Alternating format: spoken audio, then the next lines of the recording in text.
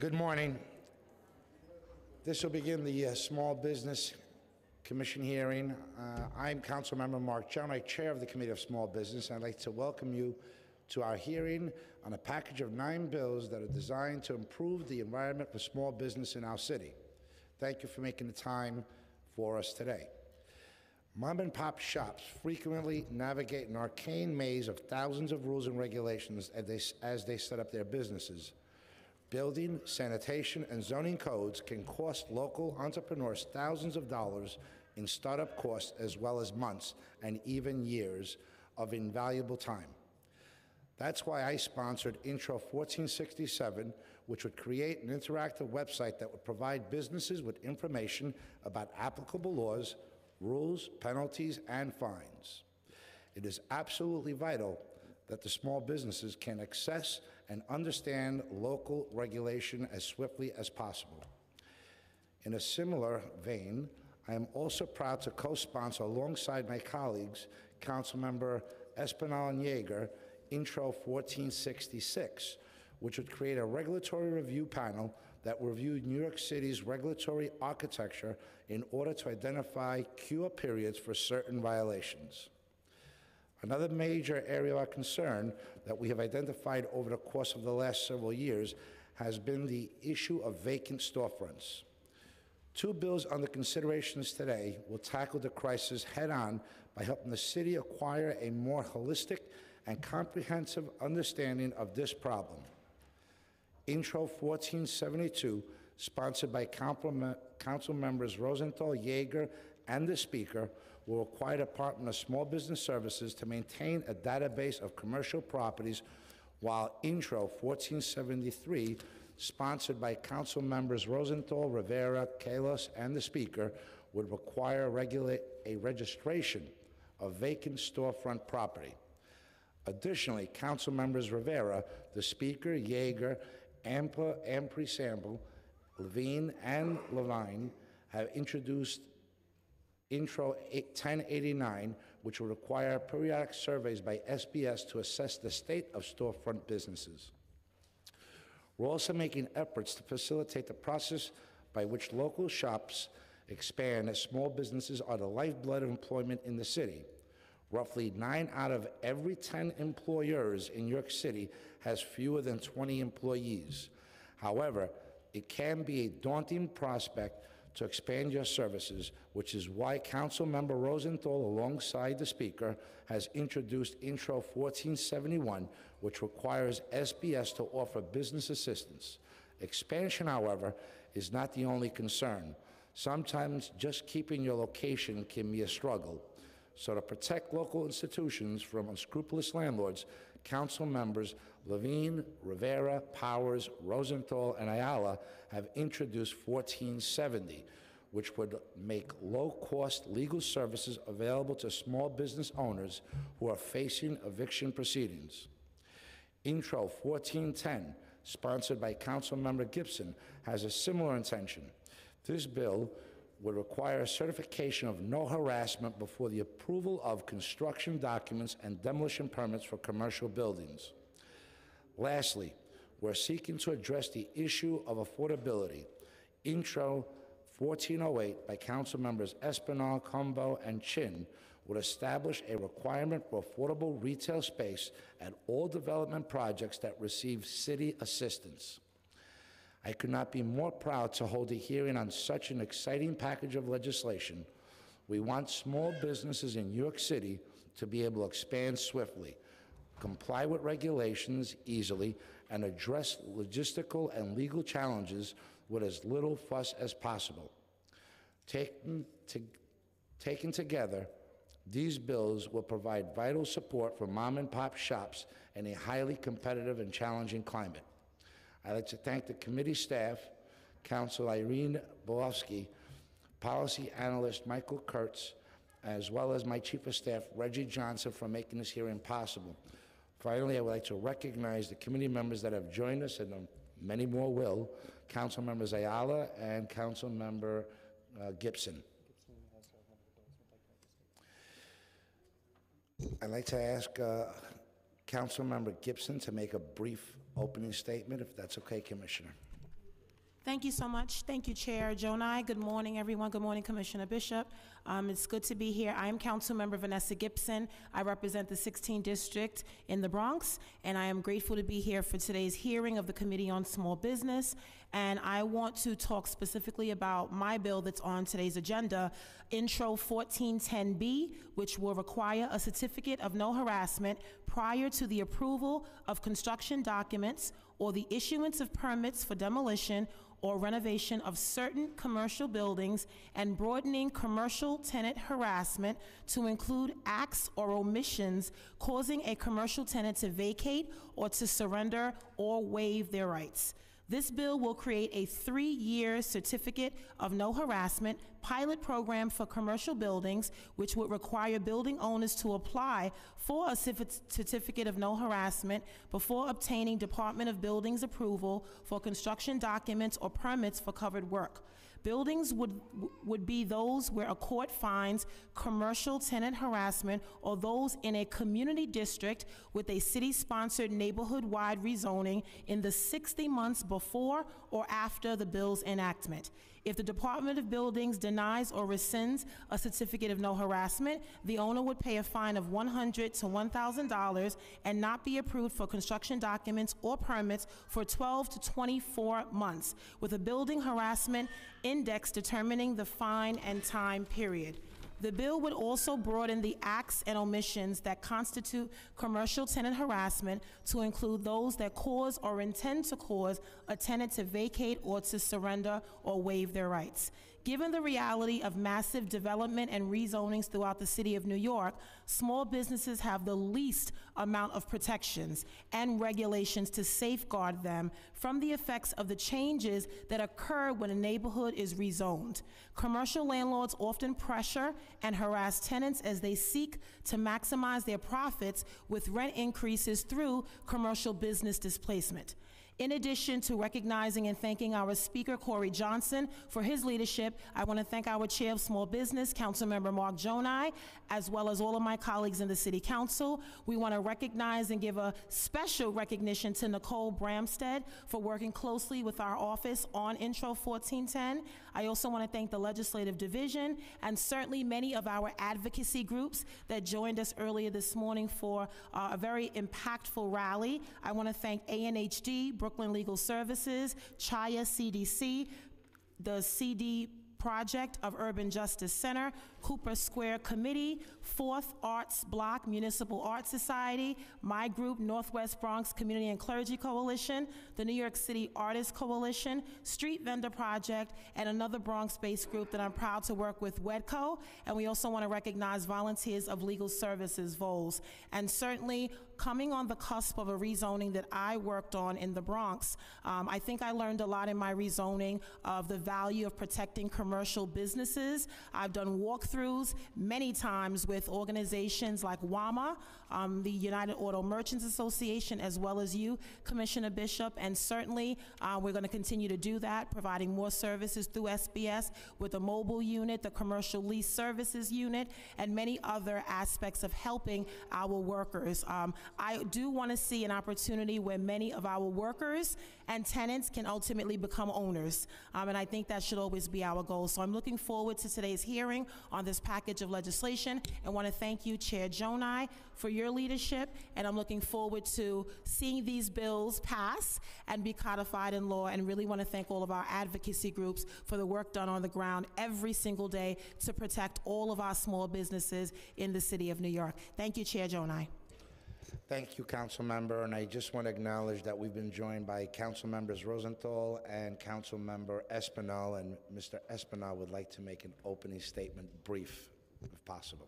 Good morning, everyone. I'll be very brief, but first and foremost, I want to thank you, Mr. Chair, for holding this hearing on these very important bills that I think will really support our small business economy here in New York City.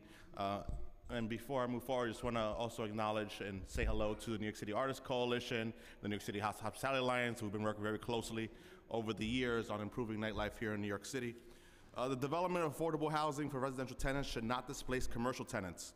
That is why I'm proud to introduce Intro 1408, which will require any developer receiving a tax subsidy to be a responsible neighbor to both the people and small businesses that make up the community they would like to build in.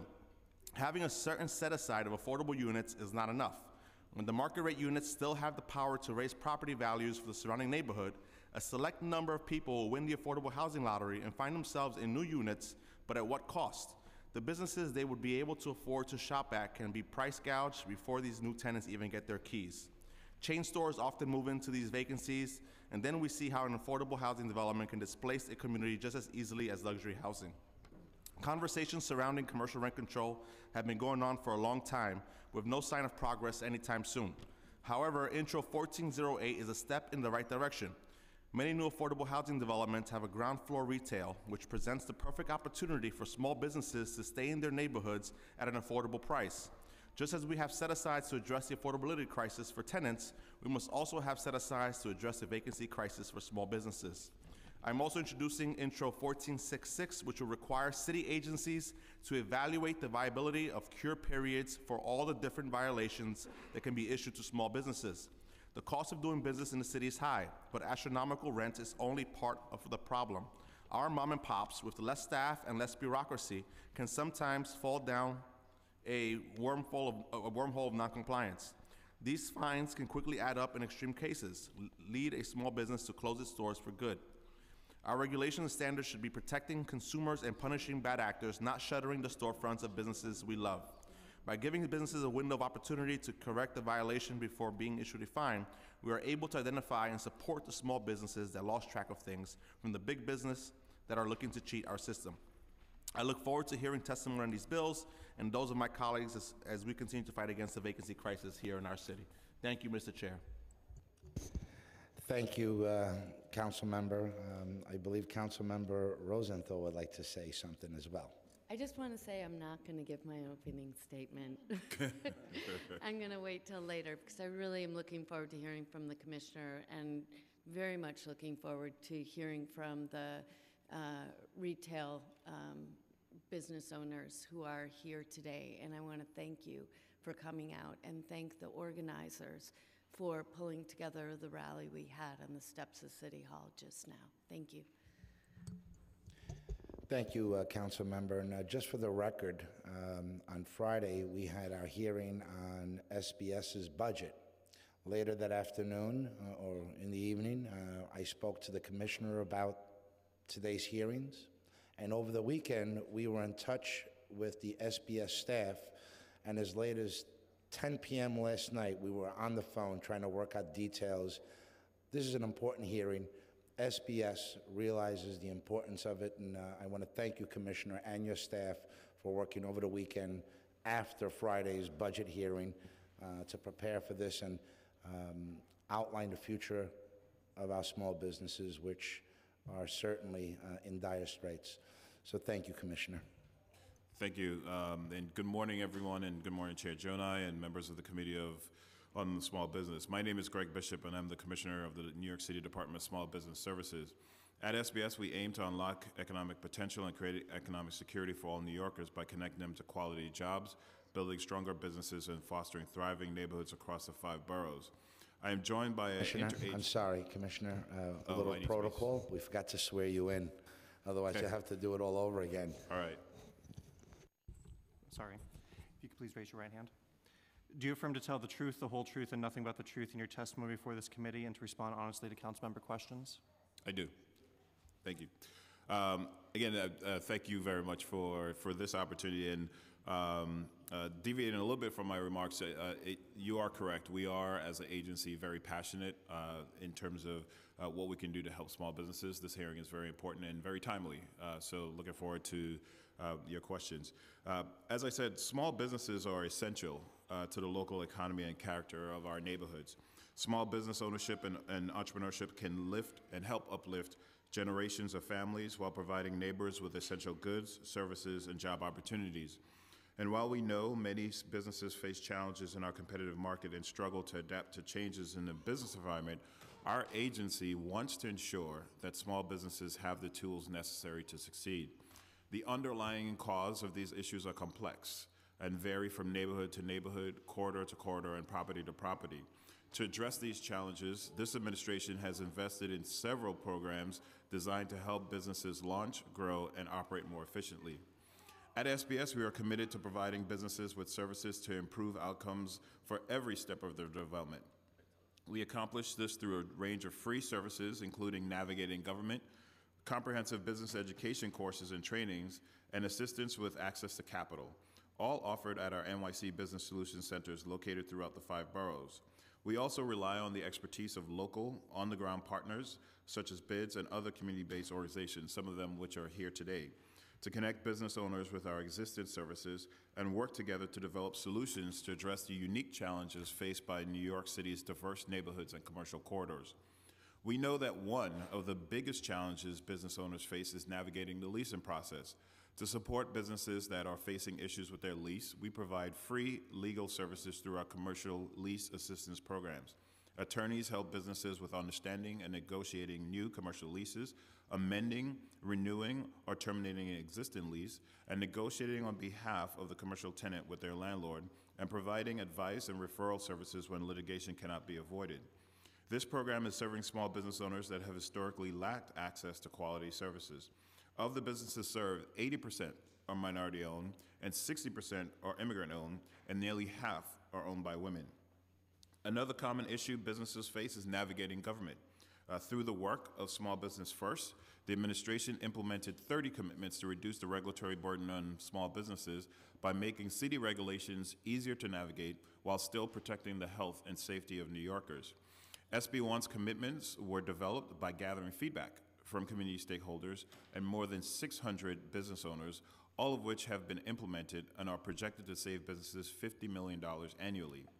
Business owners can connect with these regulatory resources through our online NYC Business Portal or directly at their door through our Compliance Advisor program. Compliance advisors are regulatory experts who provide an on-site consultation to help business owners comply with the city's regulatory requirements to avoid common violations. Since launching, compliance advisors have served over 5,000 small business owners. We also oversee the largest network of business improvement districts in the country. SBS provides the BID network and other community development organizations with technical assistance, grant opportunities, and capacity building services, which further strengthens the direct connections between our agency and our local small businesses. At SBS, we work with community partners to identify the needs of local commercial districts and plan targeted solutions through our Commercial District Needs Assessment, or CDNAs. CDNAs identify the strengths, the challenges, and opportunities within a commercial corridor to better inform subsequent investments.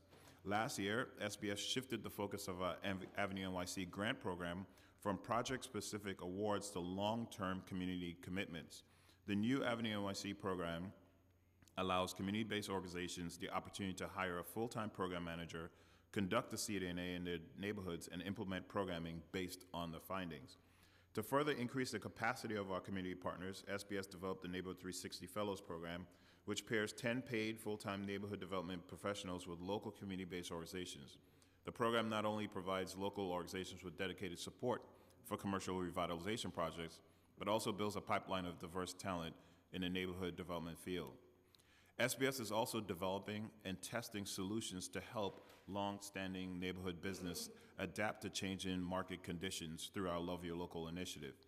Love Your Local helps support small businesses through a promotional campaign and a competitive grant program that connects awardees with industry experts to determine and implement projects to help their business remain competitive in an ever-changing city. Through our first round of the program, SBS awarded up to $90,000 in grants to help 20 small businesses. This program will allow SBS to test interventions to help businesses remain competitive and scale up successful strategies through integration with our NYC Business Solutions Centers, local community groups, and other partners. We look forward to working with Council in consideration of the bills before the committee today. While we continue to review the details of the legislation, we share many of the Council's goals in offering it. This is especially true as it aligns with the efforts the city has made over the past 5 years to better assist businesses in areas like navigating regulations and negotiating leases, and to better assist neighborhoods in maintaining the vibrancy of their commercial districts. In particular, we agree that more data is needed to better fully understand the scale of commercial vacancies and address them. To that end, the administration will continue to actively work with you on a vacancy registry. Such a registry would be an important part of an effort to also pass a vacancy tax in Albany. This administration shares Council's belief in the importance of thriving small businesses and healthy commercial corridors, and we look forward to working with you and other advocates to create a fair environment for our small businesses. Thank you, and I will now take your questions. Thank you, Commissioner. We've had discussions often on the future of small businesses, and from discussions of box store competition, the internet consumer behavior changes, the regulations that are imposed, and mandates that are imposed on small businesses by this administration. And across the board, in meeting local mom and pop shop owners, the feedback that I consistently get is we want a happy employee. We want to make sure that they have proper health coverage, that they're able to afford to provide for their families. We want sustainable employment with less turnover. And the complaint is they can't do both. In this budget alone, there's a projected $1.8 billion increase in real estate taxes that will be passed on to our small businesses in one form or another. Rising costs in water and sewer, as well as minimum wage increases, paid family leave, sick leave, health care, which are wonderful and important programs that we need to provide our employees. When do we realize that too much is too much and we have to create a way where our businesses thrive and survive without the burden? To give, they have to also get something. And it seems like they're the piggy bank that we constantly go to and draw water from for our tax base and revenue source. When will this administration truly value our small businesses as a partner? And I know that you're hearing it, I'm hearing it, we all know it. When can we look forward to the day that there'll be real constructive dialogue, that our small businesses will not only be heard, but will be given the equipment and the ability to be prosperous? And so I think, to answer your question, and to be clear, I think since the start of this administration, we've heard from small businesses. I just want to remind everyone that in the previous administration, many of our regulatory agencies had revenue targets. And one of the things that we heard from our small businesses was a hidden tax on small businesses to actually fund the city. The mayor was very clear when he created Small Business First that we needed to create opportunities to ensure the vibrancy of our small businesses, because as you know, and we've had many conversations about this, small businesses are the economic backbone of New York City. They represent not only the small businesses are hiring New Yorkers, but they're hiring within their local community. So we are fully invested in ensuring that our small businesses are successful. We've worked with our regulatory agencies through Small Business First to reduce the impact of fines to our small businesses. Have we reduced all of them? No. And we continue to work with our panel and look at other areas that are barriers for small businesses. And we continue to look at any other areas that we can make an impact. So I would say, to answer your question, from the very start of this administration, we want to make sure that we created a climate in New York City that is a climate that small businesses can be successful. We've made investments, for example, and we could talk more about our commercial lease assistance program, but that program wasn't around about a year ago. One of the reasons why we made that investment is because we actually worked with council to address the issue of commercial tenant harassment. And we wanted to make sure we provided the resources for our small businesses. As I indicated in my testimony, A lot of our small businesses are micro businesses, and you and I have had conversations about that as well. We're not talking about franchises. We're not talking about the larger corporations who have the access to lines of credit, attorneys on retainers. Our small businesses are mom and pop, maybe 2 or 3 individuals, maybe one person and with 2 staff who's really working hard to build that business. So we want to make sure we're the agency that provides the services necessary for their growth. Thank you, Commissioner, and I agree with you. SB1 was the start of SB1, and its intentions were warranted. But in 4 years and $36 million later, of the 5,300 or 6,000, we're still not exactly sure on the number of rules and regulations that small business have to comply with. All we've done is modify 80. And that typically means we made them worse. We haven't removed a single requirement or a burden on our small businesses. We've only added. In the last 4 years, we have added more rules and regulations. We haven't removed a single rule, a single regulation. We modified. And correct me if I'm wrong. So I will correct you, because one of the things, just for the record, we can continue having this conversation, and as I said on Friday, I'm willing to sit down with your team and my team to really look at the portal. The portal it's as with any technology, when Windows 95 came out, it didn't stay Windows 95. Every year we added more features and we just added more revisions. It's the same thing with our business portal. One of the things that we wanted to ensure was using technology to raise awareness and transparency to the regulatory environment. Are we finished? No, we still have more work to do, and we'll continue to fine-tune that portal based on the feedback of our small business owners. So I'd be happy to sit down with you and figure out if there's any more changes that we need to make, and also include the small business community to ensure that we're covering and raising transparency to areas that they may have issues with. To your point about the regulations, just to be clear, the 5,000 number is the rules of the City of New York. They don't necessarily apply to all small businesses. As I said, if you're a retail business, you may have to comply with 1 or 2 of those regulations, versus if you're an auto repair shop, versus if you're dealing with hazardous chemicals. We have the portal. If you're looking to start a business, you can, or if you're operating a business, you can put in the type of business that you have, and you'll be able to see what are the regulations that you are responsible for.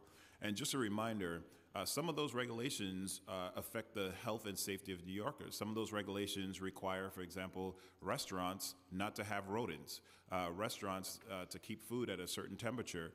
So I don't think we want to modify those rules. But to your point, I think we want to modify the rules that will require, for example, a small business to have to go to one agency and take the same documentation and go to another agency when nothing has changed. And that is the type of bureaucracy that we're looking to eliminate or modify to streamline the engagement that small business owners have with city government, because we know small businesses and the owners, their time is valuable, and we don't want to have them spending the entire day running from agency to agency. Thank you, Commissioner. I agree with you. We certainly don't want to jeopardize the health and safety of New Yorkers. Those rules are there for their protection. But in the 4 years, can you think of one rule that was removed by SBS or SB1? So I think there's a number of things that we've done. For example, when we first came into, when Small Business First was created, what the city did was create almost like a SWAT team called the New Business Acceleration Team. Why did we create that? Because interactions with specific agencies, they did not have the infrastructure to deal with businesses. So for example, the health department, we had staff stationed at SBS. And when a business needed an inspection, we would deploy them from SBS. The health department has built out the infrastructure. So now the health department has a whole unit that that works with small businesses. So we no longer need to provide that service. We worked with the Department of Buildings and the fire department. If you're a restaurant and you're looking to get your range hood inspected, you would have to file your documents with the Department of Buildings and also take that same information and file it with the fire department, each of those costing money. So we were able to work with the fire department to build out a system where now you only have to file with the fire department and the Department of Buildings is actually notified. I could go on and on in terms of the ways we have actually streamlined that process, but the reason why we were able to identify those areas is because we heard from small business owners. Right now, for example, we're looking at sidewalk cafes and what it takes to actually get a license to install a sidewalk cafe. So again, this is not just government, us looking at our regulations. We encourage and want feedback from the small business community, and certainly from your point of view. If there are other regulations that our small business communities are complaining about, we meet with the regulatory agencies on a regular basis to review other areas that we can take a look at. So happy to continue that conversation. Thank you, Commissioner. Yeah, I know you're passionate about small businesses, and your heart is in the right place, and we need to do more. But this administration removed a moratorium on a signage sign from the previous administration, and hundreds of businesses were issued violations that started at 5,000 and went up to 20,000. It took a year almost to have that moratorium put back on. Those violations closed businesses. Where was the consumer health risk? Because the signage print was larger than 12 square feet, a law that was placed in 1961. What was the risk to consumers that warranted a $20,000 fine and allowed 311 to be weaponized in putting small businesses out of business? 4 years, hundreds and hundreds of violations. We didn't act swiftly enough.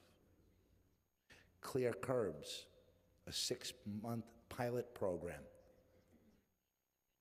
that put small businesses out of business. No parking from 7 a.m. to 10 a.m., from 4 p.m. to 7 p.m. on a theory. How to get congestion, how to alleviate congestion. Where were the voices of those small businesses that were literally shut down?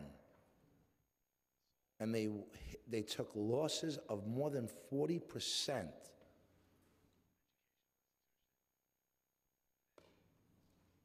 We look at road dieting that impacts our commercial corridors. I have a proposed road diet coming into a main thoroughfare in my district against opposition from every business owner. We have the Metro North coming in, a well-embraced infrastructure improvement. It'll be up and running by 2022, the end of. Instead of looking at the feasibility and what the impact it will have on our commercial corridor by getting rid of 2 lanes and creating 1, on a thoroughfare that is going to lead to a Metro North station against the wishes of our small businesses that are complaining that we don't have adequate parking now. I don't have the ability to receive my deliveries now. Let alone if you remove an extra driving lane, which allowed them to double park in most times, to drop off and pick up. And we're so ready with our traffic agents to the moment your meter expires. The moment you're double parked to pick something up, it's a $115 fine. How many times before you stop at that same pizzeria? And I know that that's in a sense of public safety, but it's a gotcha at every corner. And if we truly want to hear from our small businesses and want to value them as the partner that they are, and value them for the contributions they make, not only to revenue, but employment and the commercial corridors that they create that make our neighborhood such a great place to live and thrive, we actually have to do something when we hear them. And that's just a few that I brought up. We have a lot of work to do, Commissioner. Time is not on our side. 50% of small businesses never make it to year 5. 80% of restaurants that open up never make it to year 5. And I can't say that they all have flawed business models. We've made it an unfriendly business environment for them to thrive. So there was multiple questions packed into your statement, Chair, and I'd like to just start by saying we share the same goal. We want to make sure that our small businesses are successful in New York City. I would say that as a service agency, our job is to ensure that small businesses that start are empowered to survive beyond the first 5 years, which is why we make a number of investments on our business education. So everything from our programs in terms of how to develop strategies to grow your business, our programs in terms of how to have an online presence, because as you know, technology has changed the way certain sectors are doing business. We've made investments in innovating our courses to address the changing consumer behavior. I just want to touch on a couple things. We have a relationship with council that I think is important as we look at different areas where there are significant barriers, working with council to address those. So, for example, with the signage, the Department of Buildings has an important job, and that's to ensure the safety of New Yorkers. When we walk into buildings, when we walk on sidewalks, we don't really think about whether or not this building was built to code, et cetera. We expect it to. In Bay Ridge in Brooklyn, there was a couple incidents or incident where a sign just fell off and actually injured two pedestrians walking. So the Department of Buildings, when a call is made about a sign that's improperly installed, they have to respond. Now, Commissioner, I'm sorry.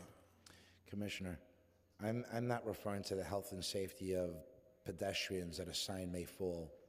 Those violations were issued were explicit. The law said no more than 12 square foot of print.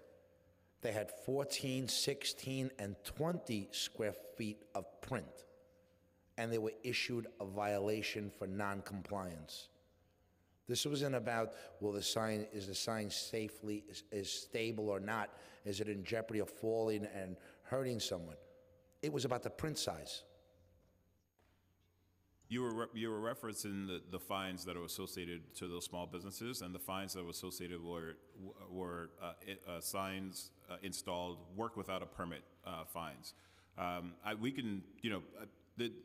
point that I'm making is that we recognize that this was a challenge for small businesses, that they were individuals or something happening that 311 was being weaponized. We worked with, you and Councilmember Espinal. Matter of fact, it was Councilmember Espinal's district. When I was out there, he pointed out that was an issue. And we certainly, I would say, in terms of this administration, we worked closely with all the regulatory agencies that were responsible for this. And we moved as quickly as we could, working with council to pass a bill that I think the small business community appreciated, the advocates appreciated, I would like to see that bill, I would like to see more, because one of the challenges I heard from small businesses is actually the cost of getting a licensed sign installer. So that's just a number of ways we work closely together. So as I said, when there are challenges that are facing small businesses, for example, you mentioned clear curbs. We, as an agency, we depend on our local organizations. There are many advocates that we work closely with. We heard from our local business improvement districts that this was a challenge to small businesses. I reached out to my counterpart at the Department of Transportation. We did a walkthrough, you and I, in Queens, and talked to a lot of the small businesses and heard the impact. I sent and I communicated that impact, and the administration was receptive to the fact that this pilot was affecting small businesses, and we made those change. So I guess what I'm trying to say is that we as an administration, we care a lot about small businesses. And where we hear there are challenges, either on the regulatory side, policy side, or even on, for example, access to capital, et cetera, because we have not, and we can have this conversation later on about capital to small businesses. We want to make sure that we do as much as possible to working with council to address those challenges and to make it easier for small businesses to operate in New York City. Thank you, Commissioner. I will acknowledge that Council Members Levine and Perkins have joined us, and I believe Council Member Rosenthal would like to, and Yeager just walked in. Thank you for joining us, Council Member Yeager. Thank you so much, Chair, and thank you, Commissioner, for all your work on this effort. I'm looking through your testimony and seeing, a wide variety of programs that SBS has implemented to try to get at the variety of issues that the small businesses face. I wanted to ask, do you know how much money is collected from fines on our small businesses for last fiscal year, this year, year to date? So I don't have last fiscal year. What I can say is that last year, I believe it was either last year or the year before, when we did take a look at the fines collected by our regulatory agency, we saw a $45 million reduction of fines. So that stems from the start of the administration to a point of either last year or the year before. But we can get back to you in terms of the actual count. But the reason, and one of the largest reasons for that, was because the mayor made an effort to direct those regulatory agencies to reduce the revenue targets. And that was a direct result of hearing from the small business community and the advocates that the agencies that were doing the inspections were, basically in the previous administration was fining them for any and everything. So we wanted to make sure that to meet their revenue targets. So we wanted to make sure that we loosened the targets on those particular agencies. Mm-hmm. Okay, it'd be great to see those numbers.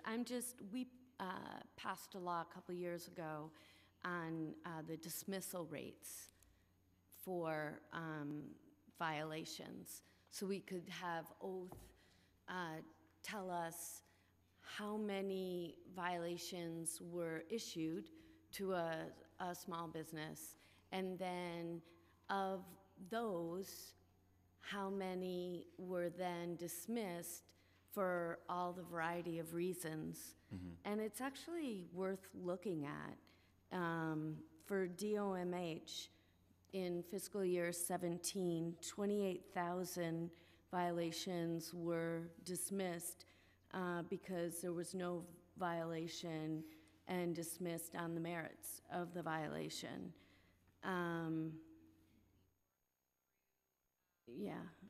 2,700 dismissed, no prima facie case. That was 2017. In 2018, 26,000 dismissed because there was no violation really. And year to date, 18,000 have been dismissed. And the reason I think that's important is because what I've heard from, this would be on restaurant owners, because it's DOHMH. And I've heard that it's really hard on the small business owners to have to, take off a day of work to go to oath. And I'm just wondering if you'd be willing to explore that issue a little bit more and to understand better how we can encourage the health inspectors to not put business owners in that situation. So that's, yes, again, as I said, Small Business First was our first attempt to help the small business community. It's not the only attempt, and we will continue looking at different ways we can eliminate barriers. One of the things we did hear from small business owners when we sat down with them was consistency. So when inspectors come in, Yes. they need to be consistent. And part of our 30 initiative was to ensure a continuous training of inspectors. I hate to say this, but we also heard customer service, having inspectors that understand that I'm the only business owner, I'm the only person right now, so figuring out ways to communicate to business owners, inform them of what you're doing, et cetera. So that was one of the findings that we found, and we made sure that all the inspectors at all the different agencies were trained in business customer service. We also heard about creating flexible ways of responding to a violation.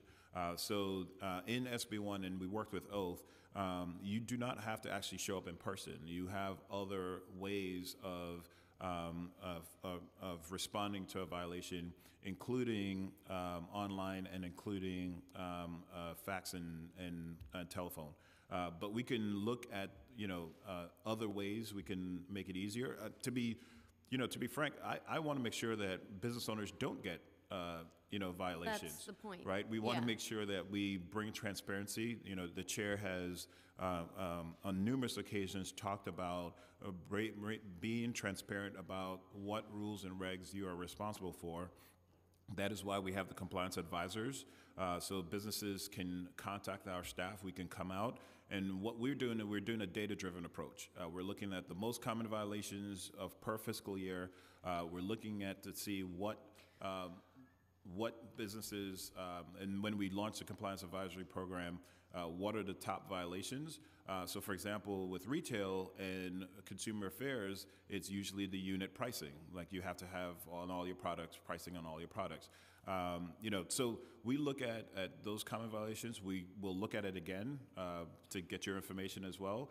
And then we'll see if there's something else that's now the top, in the top 10 that we need to educate our business owners on. So, do you know the top 3 agencies or reasons? You just gave a great example of one from DCA. Top violations that are issued? So it depends on the sector, and it depends on the agency. For example, with restaurants, it's typically, there's a number of things. It's typically your particular, I'm sorry, the wash, I don't know the exact. Oh, sorry, now you're getting way, I go down rabbit holes, but that was real. Okay. Hang on one second. What I just simply meant, what are the top, in terms of agencies, which agency gives out the most violations? Oh. Is it DOH? So I don't have that information in front of me. What I will say is that there's a lot of restaurants in New York City, but I'll tell you the agencies that we work closely with: Department of Health, Department of Consumer Affairs, Department of Buildings, and the Fire Department. They all have interaction with our businesses, so they have a role to play in terms of how businesses operate. But we can get back to you in terms of which agency issues the most violations. Yeah, I think it would be worth looking at. Do you mind if I ask just a few more? Two more, and then we're going to go to other. Okay, sorry. Do you have any measures of success of the programs you've implemented? Sure. I mean, one of the things that we announced last week was because we completed the first 30 initiatives of Small Business First, we are now looking at, and based on either the violations that we help businesses avoid, the violations that we've either streamlined, et cetera, we now project a $50 million annual savings to small businesses. Obviously, we are now going to take a look at the additional regulatory environment to see if there's anything else that we can be working on. Can you provide us with that information? Yes, we can. Great. We also, looking at the portal, for example, one of the things we heard, it is the city of, we have multiple agencies that businesses have to interact with. It was a Herculean effort to actually get all the data that businesses need to pay attention to into one place. So I just want to make sure people understand that if you're a business owner and you do not have an account on nyc.gov/nycbusiness, you really need to create that account.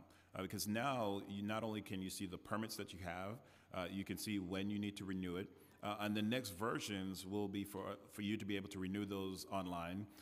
If you're a restaurant, one of the things we've heard from the restaurant community is when I'm going in front of my committee board, that's the first time I'm hearing that there were X amount of 311 complaints against my restaurant. We brought transparency to that.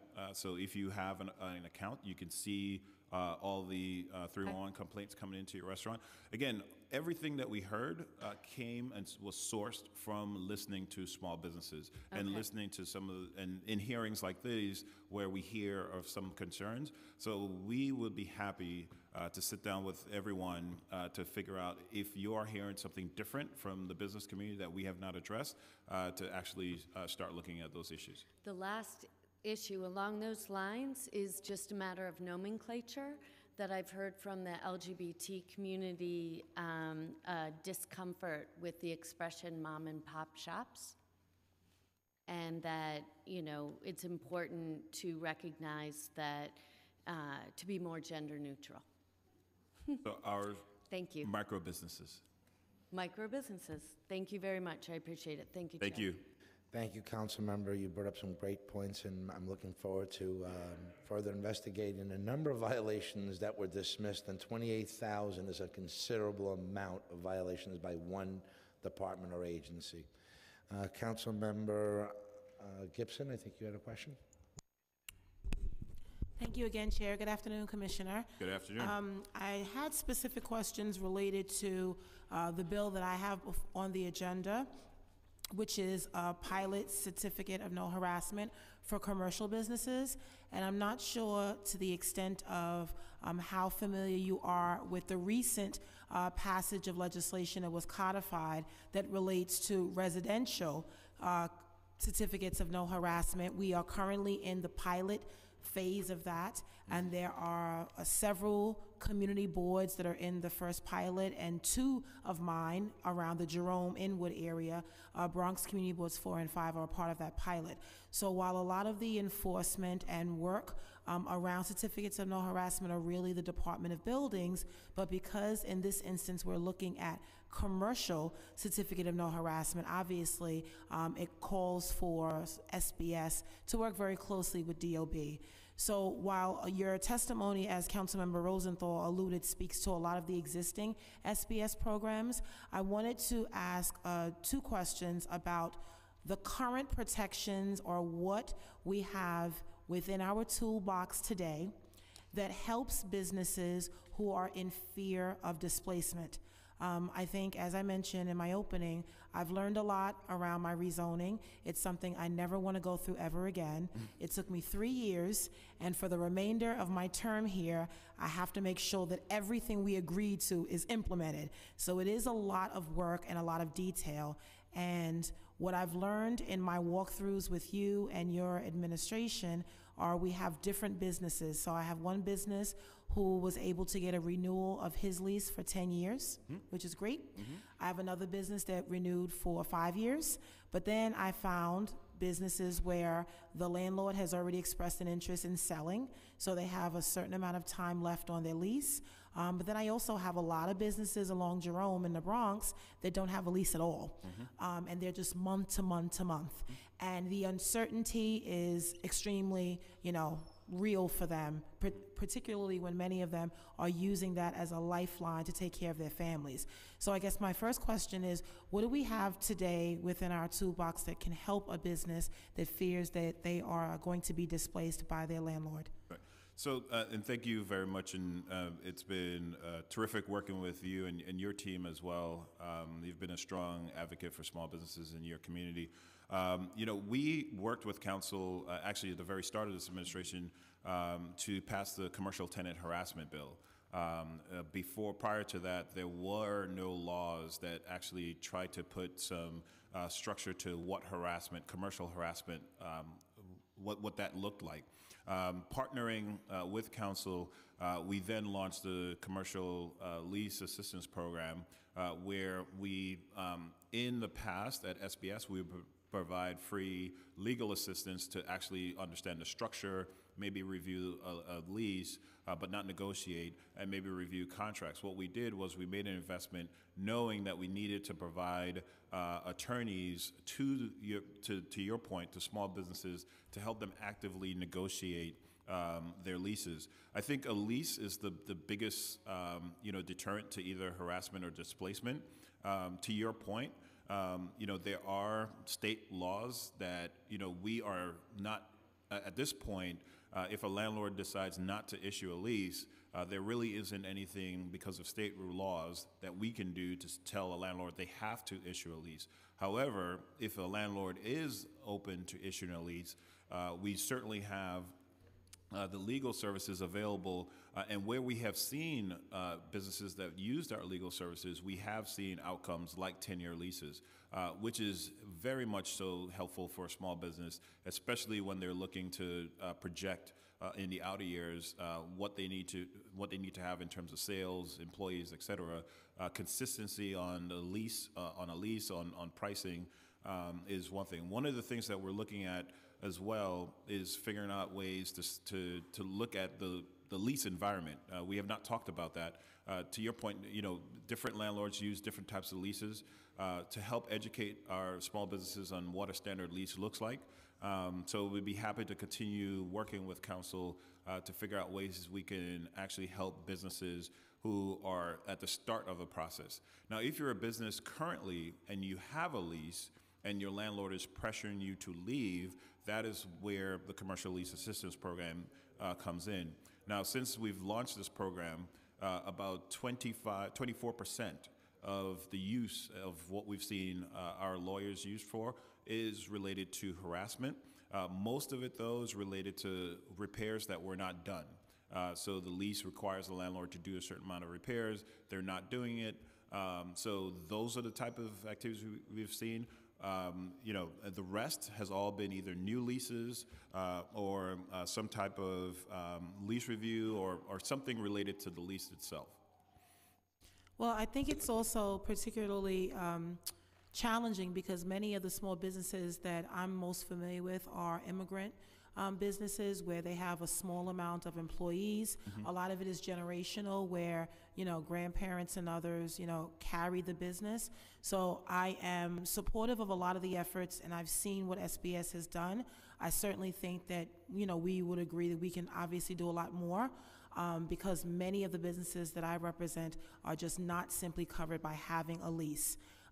What happens in instances, and this is really the mechanism and the basis behind the certificate of no harassment, when you actually have demonstrated cases of harassment, there's just persistent harassment by some of the same owners, and in many of our small businesses, you have an owner that owns several businesses, particularly in my area of the auto repair and tire shops. So it's one landlord that owns, multiple businesses. But what happens in instances where we, the city, know that this particular owner has been known to harass his or her tenants, and we have documented, records and proof of that.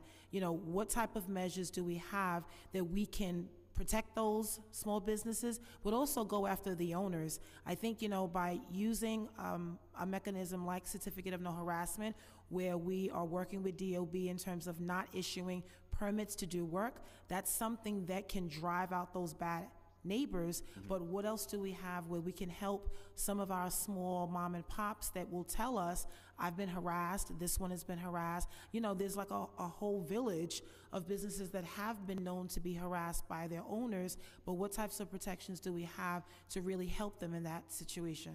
So I think, in looking at the different types of harassment, similar to, working with council to create the tenant harassment bill, we'd be happy to work with you to look at the existing law and see if there's any type of harassment that's not being covered for that. If there is harassment that's happening that's covered by the existing law, our CLA program goes up to the point of litigation. So we'll be able to at least let the business owner know their rights and direct them in terms of what they need to do to defend their rights. I think we would have to have a conversation in terms of resources to talk about litigation. But in some cases, and I have seen it happen already, the conversation changes when a lawyer actually is present. And I think, when landlords know that a small business owner has, the resources available to effectively defend some type of harassment, the behavior changes. But currently, we only work prior to litigation. So, I'd be happy to as we continue discussing these bills, to look at the existing law and figure out if there's things that you're seeing that's not covered by this law, and then what else we can do to help those small businesses in those situations. Okay, thank you, Commissioner. We'll keep talking about my bill as well as the package of legislation, and I turn it back over to, thank you, Chair. Thank you, Councilmember. Councilmember Ayala?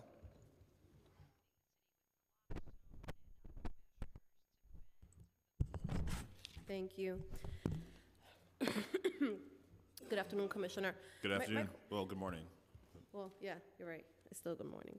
My questions are really around the commercial lease assistance program. Could you tell us how many businesses actually benefited from that service last year?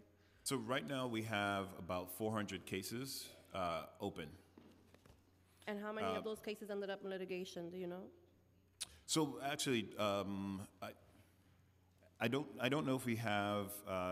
Most of the cases, as I said, were related to new leases or some type of lease review or lease agreement. So when we launched the program, one of the things we thought we would see was, a huge amount of harassment-related cases, but that's not the case. We've seen instead business owners use the program to effectively negotiate a better lease up front. Of the 24% of cases that had some type of landlord harassment, breach of contract, as I said, it was more so related to repairs that the tenant wanted the landlord to do that was covered under the lease that the landlord was refusing to do. So I can get back to you in terms of what has actually been referred to litigation, but I think it's a very, very, very small number. So I think that Councilmember Levine will be back to talk a little bit more about Intro 1470, which would require free of charge legal representation, right? Because what we're offering now is pretty much advisory in nature, right? You don't represent in court. Right. So sorry. Yes. So our program is an attorney that's dedicated to the business owner. And that attorney is as if you had the attorney on retainer. You can call that attorney, et cetera, until you get to the point of litigation. So we are providing free legal services. I think the bill that we're talking about right now steps into litigation, and that is something that we we do not provide at this time. Do you have any concerns about the bill? There's some concerns about, in terms of budget resources. I think, we would have to take a look at that closer. And as I said, we want to make sure that right now the funding that we have covers the interaction that the attorneys have with the businesses prior to litigation. I don't think anyone wants to be in a litigious situation, and I think our goal is really to solve that whatever the particular issue prior to getting into litigation. Understood. Now, in regards to the SBS 360 program, is that a permanent program or is that a pilot program? It is, well, I wouldn't say it's a pilot program. It was related, the program was created as a result of, some of the work that we were doing in the different neighborhoods. As I said in my testimony, we have made some changes to our Avenue NYC grant program, which is federally funded, to actually mimic some of the success that we've had through the Neighborhood 360 program. So for example, working with local organizations to help empower them to actually do the commercial district needs assessment is one of them. We did that through the Neighborhood 360 program. We've recognized that data is very important.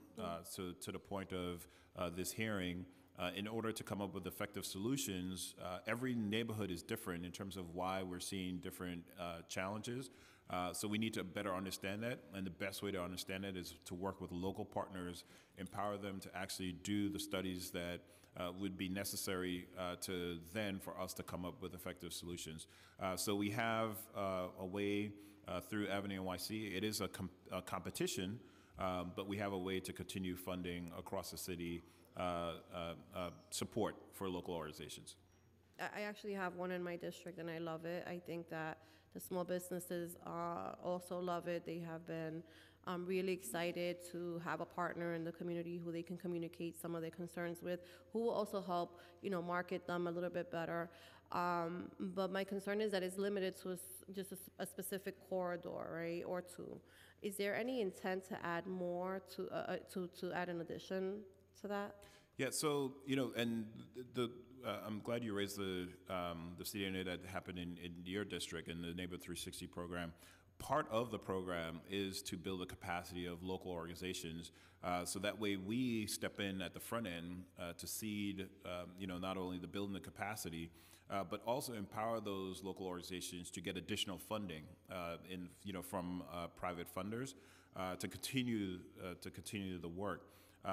We started off with specific neighborhoods, and we've now expanded it through Avenue NYC and helping different corridors, because there are some corridors that do not have either a business improvement district or a local development corporation that has the capacity. So we want to make sure that we build that type of capacity across the city in neighborhoods that may not have organizations as strong as yours in your particular district.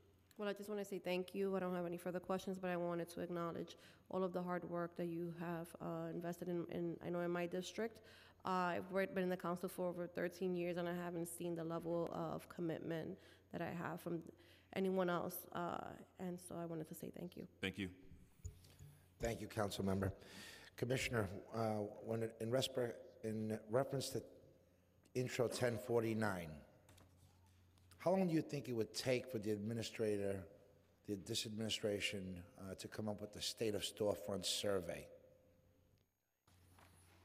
For 1049, I think the intent of the bill, which is to get data, we agree with. We want to, and I think in parallel, we've been having conversations about coming up with a storefront registry, and we've been working with council on what that looks like. I don't have, I can't tell you how long that's going to take. Obviously, there are other agencies that interact with businesses differently in terms of either property or block and lots.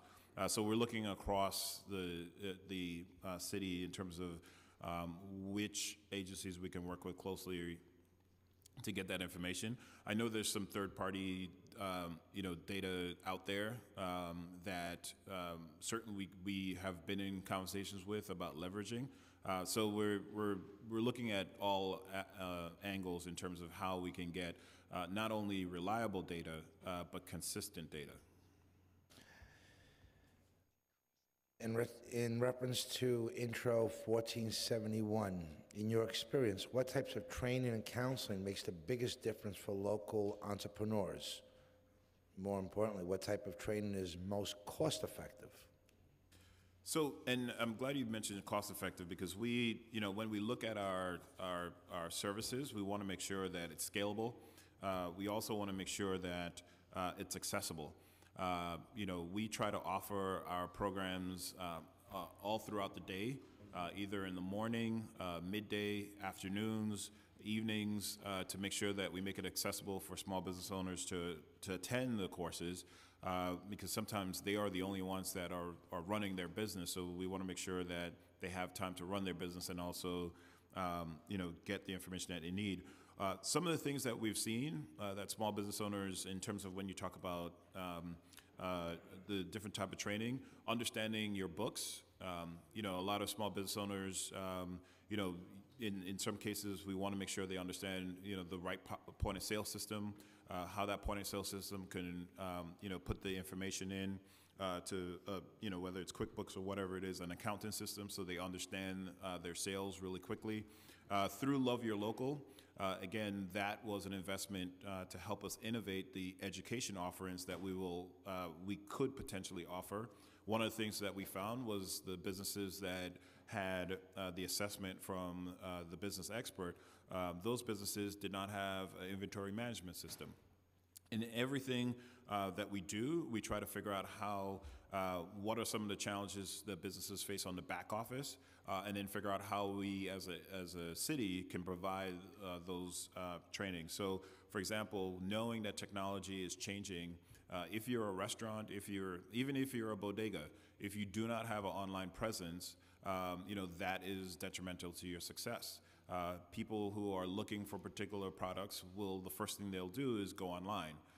So we want to make sure that, and we have programs, for example, on search engine optimization, on how to actually ensure that when someone, puts in, I'm looking for X, that your result will come up on the front page. We also have programs for customized training. So all these new technologies mean that you have to train your employees, and that's an additional cost. So we have something called customized training, where the city will cover up to 75% of the cost if you're installing some type of new system. So again, there's a lot of the work that we do is focused on, understanding, your financials to better make informed decisions. And I think as I read these bills, the intent of it is really to make it easier and transparent for businesses to understand their expenses. So either we can reduce those expenses, whether it's on the regulation side or whether it's on the operation side, or we can figure out ways to actually help. One of the things that we did not talk about is healthcare, the cost of actually paying for healthcare for your employees. We have heard that from small businesses, so we are also looking at that and figure out ways we can make it easier and cheaper for small businesses to help their employees with healthcare. Thank you, Commissioner. We've been joined by Councilmember Powers, and I believe Councilmember Levin has a question. Thank you, Chair. Commissioner, nice to see you again. It's been only a couple of days. How was your weekend? It was good. How was yours? Wonderful. It's working. I wanted to ask about Intro 1049 and just in general. I'm sorry. Intro 1470. Excuse me, 1470, which is around legal services. You mentioned in your testimony a commercial lease assistance program. Is this administration examined what overall legislative framework ought to be pursued or examined or contemplated when it comes to small business rent law. You know, I don't. Some of it is city law, some of it can be state law. But has this administration kind of examined what ought to be the well, first off, if the status quo is acceptable or unacceptable, and then if it's unacceptable, what law changes should be made? Yeah, so a couple things, and I think it's related to this bill. First of all, I want to make sure it's on the record that any time a business closes in New York City, I say it's personal for me, you know, because I think about the fact that, you know, this business owner put in their sweat, you know, their life earnings to launch this business, and anytime a business closes, it hurts, and we understand, you know, for that business owner, and I could say all the facts that I have in terms of reduction of fines, you know, et cetera. But if you're still getting a fine, none of this really matters, right? So we want to make sure that I am sympathetic to the issue at hand. There's a couple things. One, we've been talking about a vacancy registry, because a storefront vacancy registry, because in any particular commercial corridor, there's different reasons why those storefronts are vacant. You know, you do have, and the narrative that's been in the media is that, you know, there are landlords who 1 minute your rent is $6,000, and the next minute, at the end of your lease, it's now $12,000. There are landlords who have a viable storefront, but they don't have the capital, for example, to upgrade that storefront to attract the right tenant. Or there may be a landlord that may not understand how to actually attract the right tenants, or there may be, business owners that may not understand that that particular neighborhood is looking for their particular service. So again, these problems are very complex and requires different complex solutions. So one of the things we're very focused on is getting data that's consistent and reliable, so we understand what the vacancy issue is in the different commercial corridors. We are pursuing a vacancy tax in Albany because I think, you know, when you have a landlord that is not using data to figure out, to price the square footage of their space, and they're just using sort of like, I think, because I see a Starbucks on the corner, that I too can also get that particular rent. You know, we want to make sure that they're thoughtful in the increases that, you know, by state law they're allowed to do, but we want to make sure that they're thoughtful. And if there's a vacancy tax, I think landlords will be thoughtful in terms of what they're charging. What we have seen through our commercial lease assistance program, as I said earlier, is a lot of business owners are actually using our service to start a lease, and they're seeing a lot of success.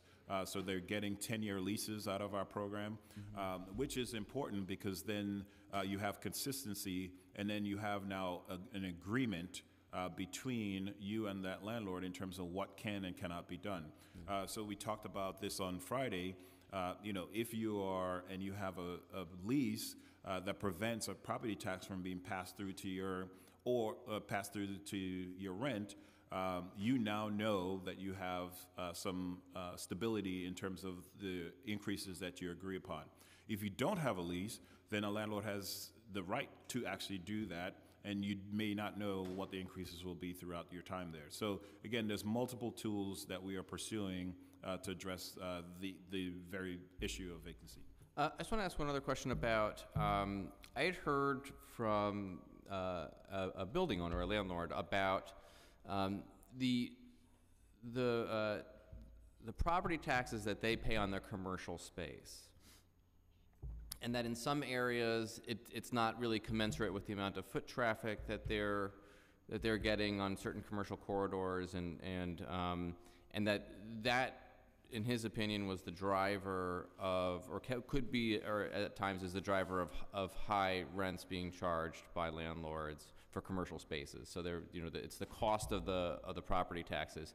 Can we examine the property taxes that, or the ways in which we are assessing our property taxes, so that, particularly when it comes to commercial retail spaces, so that we're not inadvertently driving up the rent on small businesses? But so I think, and I have some colleagues here for Department of Finance, but I think to answer your question, I think there is a process right now in evaluating the entire property tax system.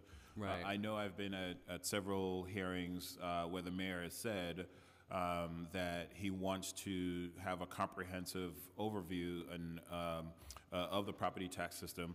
I think, to your point, educating business owners on what that means in terms of triple net leases is important as well, because I've had many times, spoken to business owners who, the landlord passes on the increase of the property tax into their rent, and they were not aware. So for us, what we have done through the Commercial Lease Assistance Program is really equip business owners with the resources necessary to negotiate an effective lease.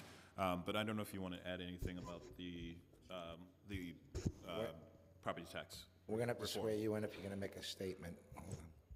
If you could please raise your right hand. Oh, sure. Do you affirm to tell the truth, the whole truth, and nothing but the truth in your testimony before this committee and to respond honestly to council member questions? Yes, I do. And if you could identify yourself. I was just going to build on what Commissioner Bishop, Sheila Feinberg, representing the New York City Department of Finance. I just wanted to build off of what Commissioner Bishop just said, that I think that is a larger conversation that the New York City Department of Finance is looking into. We understand the issues that you're raising, and I just want to echo what the Commissioner said. I think it is part of a larger conversation about how we reform the property tax system so that we can meet the needs of many people. Okay. I mean, certainly as we're looking at that with the Property Tax Commission, I think it's important to examine that really specific question of what the kind of retail commercial tax is on, I have and how it's determined and how specific it needs to be. Like, so for example, I've heard that Atlantic Avenue is kind of assessed the same way that 7th Avenue is in Brooklyn, even though the foot traffic on Atlantic Avenue is markedly less, and so it's, there's not as much opportunity for those storefronts to attract customers. And so, just how it's determined, what it's based on, those are things I think we should be examining, because again, if that's one of the drivers, then that would be very unfortunate. I would just add that I think it's certainly part of the conversation, but the way that we do our assessments is based on state law. I don't know that it really depends on the foot traffic as much as it does the state law, but I understand that. Okay, but it might also be kind of like cutting off. Foot traffic affects the businesses. Right. I mean, I'm just saying that it's certainly kind of cutting off our nose to spite our face. If we're if we're able to keep a business open and collect sales tax, it would be better than insisting on a higher property tax. Yeah. Thank you. Thank you, Chair. Thank you, council member. But before you leave, we like to have our cake and eat it too. Last year, $1.5 billion increase in real estate taxes. This year, projected 1.8, 3.3 over 2 years, and the next 3 years have projections of $1 billion year over year. Our property owners are very sophisticated. They're going to either raise the rent and include real estate taxes, or they're going to pass it through as those increases come in. The problem is that we're forcing them to raise the rents. And if they can't raise the rents, they're just going to give them the increases in real estate taxes.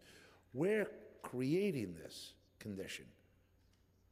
And you also have a 3.9 commercial rent tax on top of the real estate tax increases. So I love the fact that we're talking about their needs and their hurdles and their issues and the competition that's out there and how we want to be supportive. But at the same time, government is undermining them through increases in taxes, water and sewer, dollar amounts associated to fines and violations. And we can't have it both ways. It's either we're going to help them or we're going to be their final nail in their coffin. Thank you. I don't know if you wanted us to comment on that, but I will say that this administration, we care about small businesses. We're focused on the success of small businesses. And I have to say that, I have great partners at all the different agencies, including the Department of Finance, that they hear us, and I will continue pressing the message that we have to make sure. Commissioner, let's call for a 2% tax cap then. If it's good enough for the rest of the state, it should be good enough for New York City. Give our small businesses a fighting chance, including our property owners and our tenants. There's a much bigger picture. We put this burden on them. On top of everything else, it's our doing. And this administration has been raising real estate taxes, not the tax rate, real estate taxes at an unprecedented rate. And it's going to continue. And I know that it's very difficult to balance a budget. But the more we raise, the more we spend. And the more we spend, the more we continue to raise is the real problem. So it's part of the spending habit that we have as well. Council member, if you don't mind, time is of the essence. I'll be quick. So you teed me up well. I have a bill that's not on today's hearing that's related to the commercial rent tax, which affects my district and a few others in Manhattan. 3.9%, as you mentioned, additional property taxes having to be paid by the renter. She feels unfair, but the geographic boundaries and the existence of it. Does the administration have any opinion on a further repeal of the commercial rent tax? So, and we worked, again, when we talk about this administration's support of small businesses, about a year ago, we worked to actually make changes to the commercial rent tax. Back then, we had to look at the budgetary impact that would have on the overall budget. And I think, it would be the same working with council to figure out the budgetary impact. Okay, we'd like to work with you on it because still more businesses, I think that should, I think nobody should be paying it, but I think certainly there's an additional class of businesses here that shouldn't be paying it. So we'll ask you to take a look at that bill as well. Yep. Second is on bill number 1408 on the agenda here, which creates a affordable retail component in city economic development projects. I'm wondering if you have any, I didn't see it in your testimony, but if any comments are related to the affordable housing side of it, which is that if we're doing an affordable housing project, I think so occasionally the market rate, the small business there will help subsidize or the large business will help subsidize the housing or the other parts of the project. Do you guys have comments on that bill? So I have some colleagues here from HPD can talk more about that. I would say that, we've piloted this in a few areas. I know in East New York, and there's a project in East New York that has sort of elements of this, the intent of this bill. There's a project up in Inwood that has the element. It's too early, I think, for us to tell whether or not this is the right tool. And what we're also not talking about is, when you're looking at these projects, in order for these projects to be financed, the banks require, and in certain cases, demand certain type of tenants. So that's also lost in this, that is not actually discussed, and I think that it's worth a conversation to figure out how the financial industry is affecting the look and feel of our neighborhoods based on their willingness to commit to certain developments.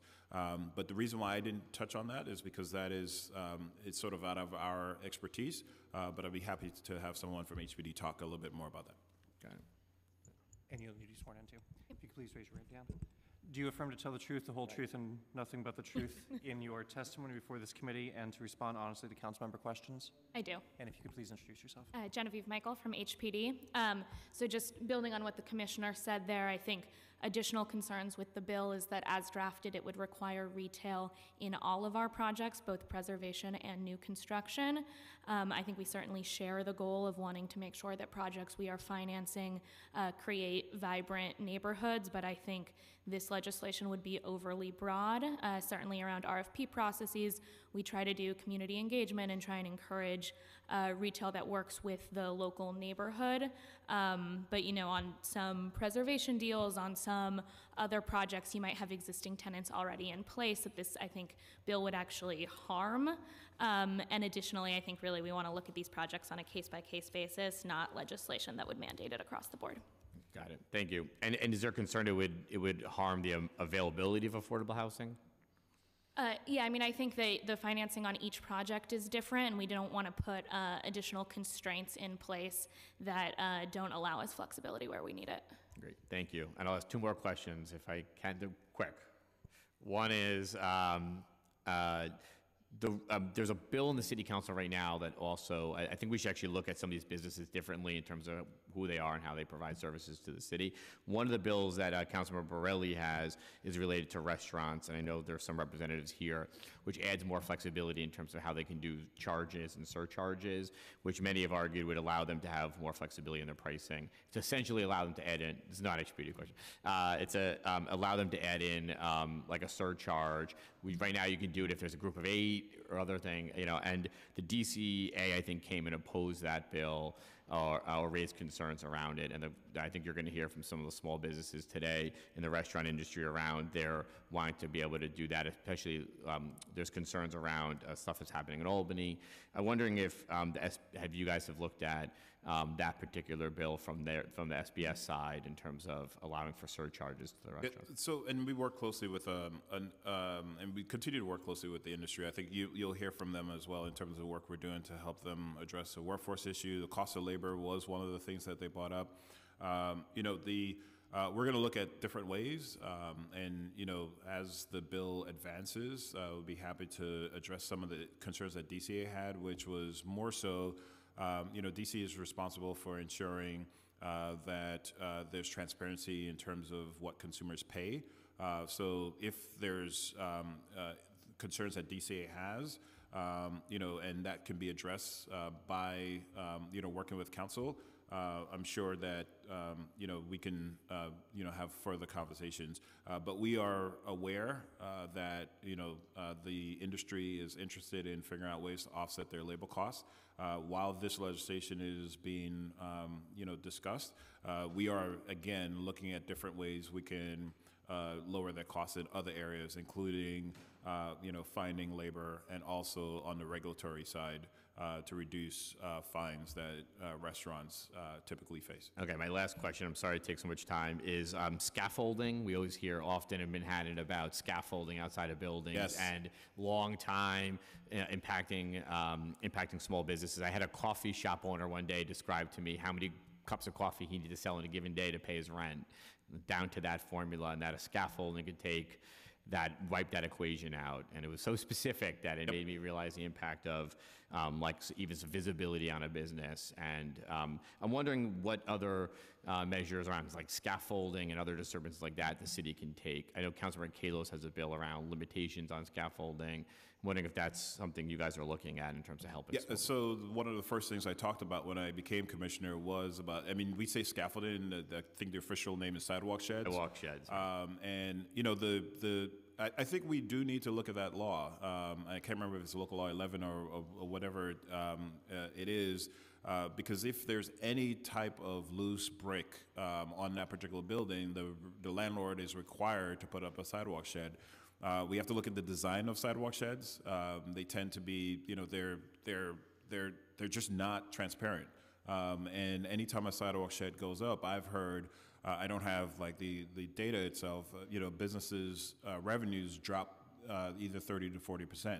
And as you know, as we talk about small businesses, any type of drop could be detrimental to that small business. So I'd be happy to work with council to figure out ways we can make those sidewalk sheds more transparent. Maybe even reduce the length of time it takes for a landlord to repair or to address the concern as to why that sidewalk shed. Because what we have seen is that, and what we've heard from small businesses is that sometimes there's a cost of doing business. The landlord would rather pay the fine of keeping a sidewalk shed up longer because it takes, maybe 10 times more to actually fix the actual problem. So we have to figure out what we can do to help our small businesses there. I know one of the things that we did as part of SB1 in terms of bringing and raising transparency is when permits are filed for things like that, at least we are aware, so that way that business owner will know that a sidewalk shed permit has been issued.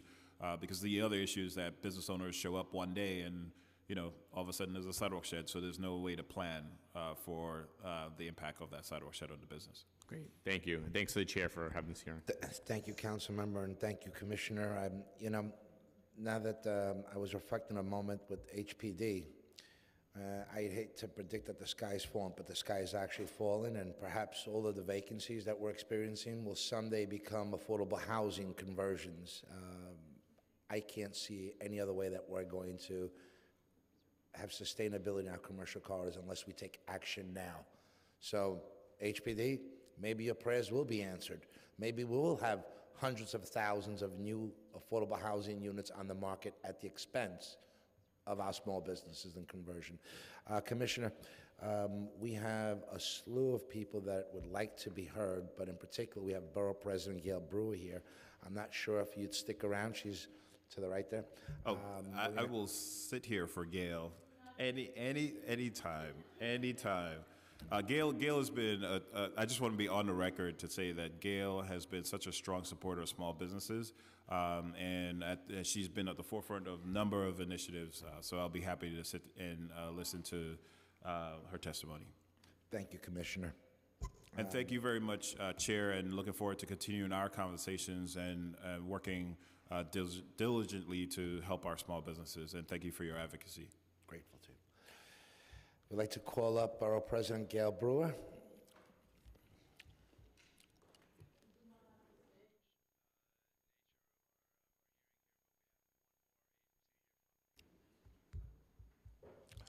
Commissioner, you don't greet me like that.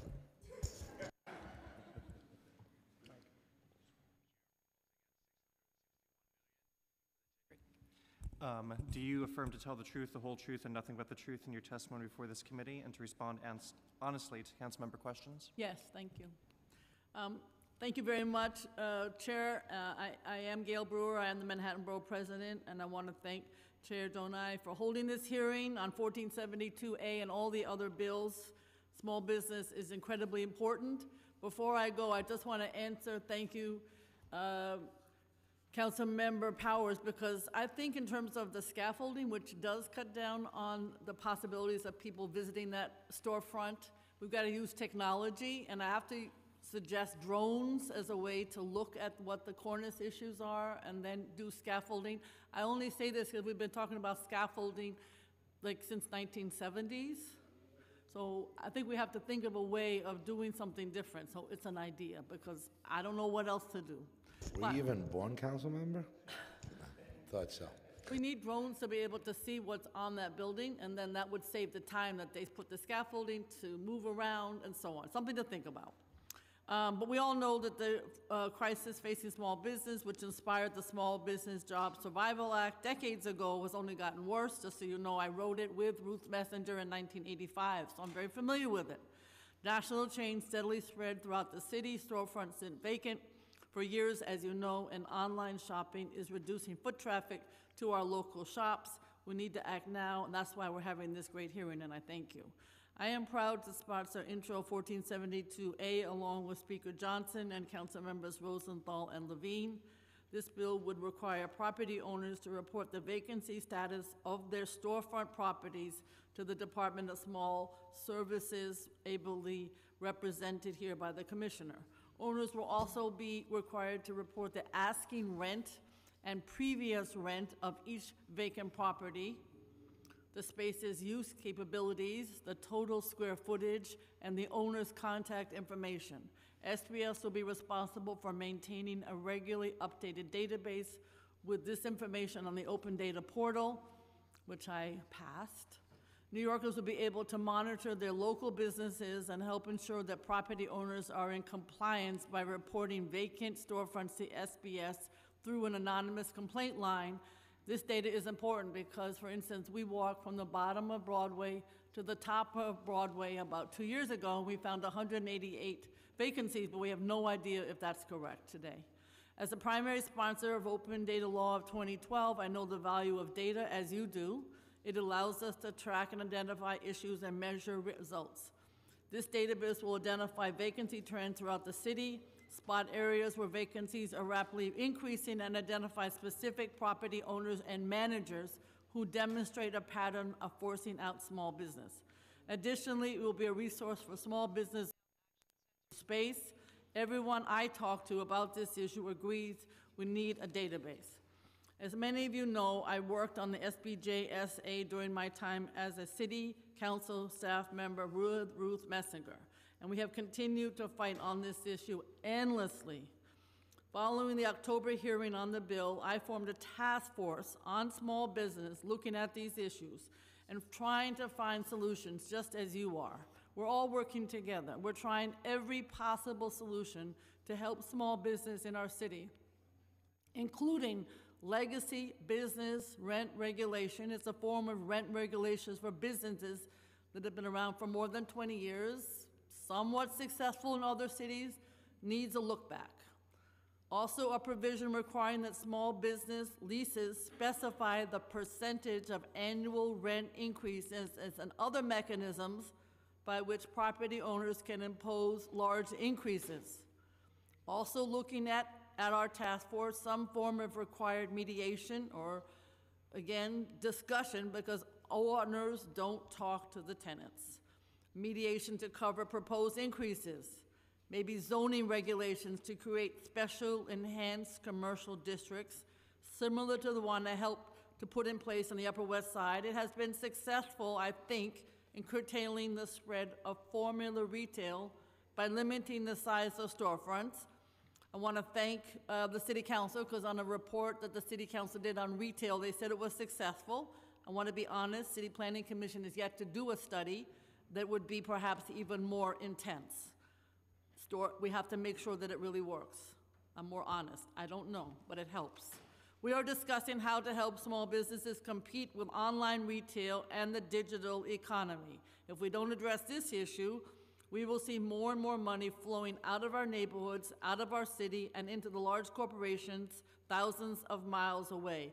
Our task force is discussing improving and increasing services for small businesses, including training to create and maintain an online presence, and I know SBS is doing that also. Legal help for businesses and negotiation leases. SBS has also got 4 people doing that. Assistance with utilizing government resources and training business owners in the use of free accounting and operations software, something that a lot of small businesses don't do. Creating standardized lease provision, something that we very much want to do. And tax reform that reduces the sales tax for transactions completed in storefronts and increases the tax on e-commerce transactions. And I know you had a discussion about the commercial rent tax. I certainly agree with the council member, and the whole issue of property tax pass-alongs. When we talk to owners, we say, are you getting a city deduction? No. Are you getting a state deduction? No. Are you getting a federal deduction? No.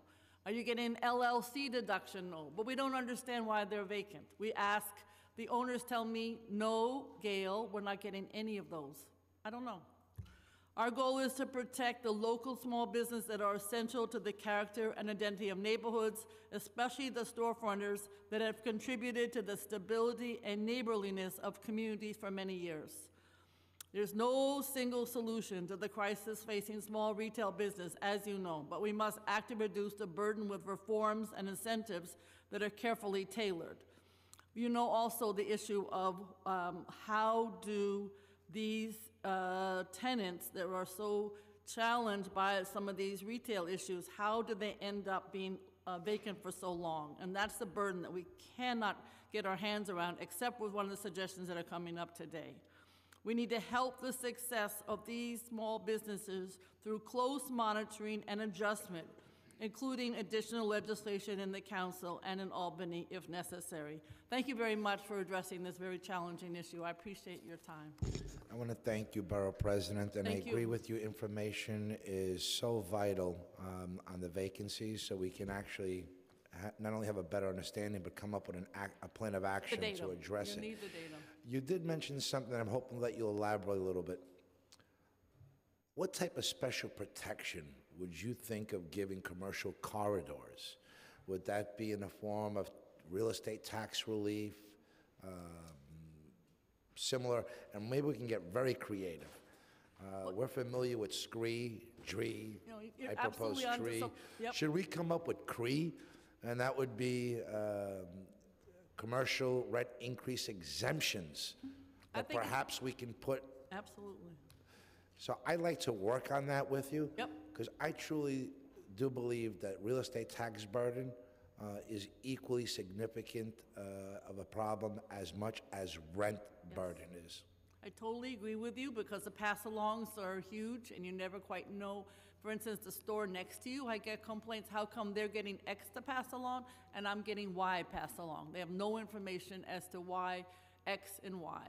And the second issue is, I have to say that in terms of SBS, the most popular new program is the commercial strip one, where you can apply for X amount of dollars, just literally cash, to help you as an interesting local business. So it is about the money. It's not just about the online and some of the other challenges. So I think your C is a good idea to pursue. I'm looking forward to working on this with you. Thank you so much, Borough Thank you very President. much.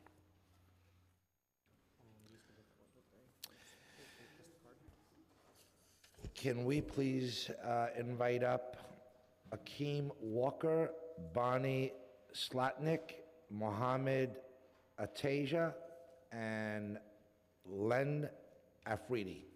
It's Lennon. Lennon.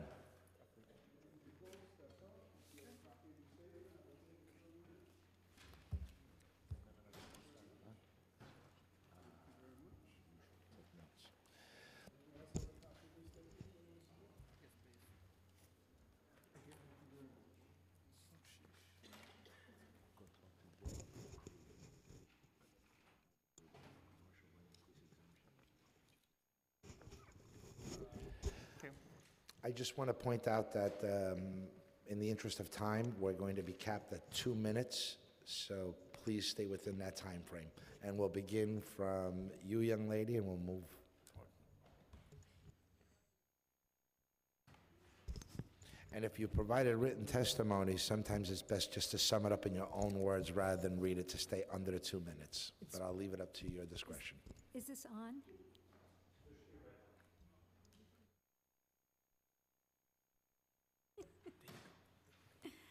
Okay, good morning. My name is Bonnie Slotnick. I'm the owner of a 22-year-old cookbook store called Bonnie Slotnick Cookbooks, which is now very happily on East 2nd Street. But what happened to me before I found my spot on East 2nd Street is reflective of all the bills. I encountered problems that all these bills probably would have stopped. My previous landlord, HM Village Realty, refused to renew my lease after 15 years. After offering me only a 3-year lease, they suddenly, in 2014, said, we're not going to discuss your lease with you. There was no rent increase discussion. There was just no phone calls, no letters. I ran into my landlord on the street, and he got in his car and slammed the door. In that space, I had been subjected to the property tax issue. The first year, I was suddenly billed for $800 for property tax, which I was not expecting at all. 14 years later, by the time I left, my monthly property tax bill was equal to my rent. It literally doubled my rent. There were building problems. There was a leak in the ceiling, which is really as bad as it gets for a bookstore. Suddenly had a cascading leak in the middle of a weekend afternoon. It took weeks to fix that. I didn't get any restitution for what was damaged. When there was an infestation of mice from the restaurant in the basement, I had to pay for the exterminator and I had to pay the DOH fine because I was the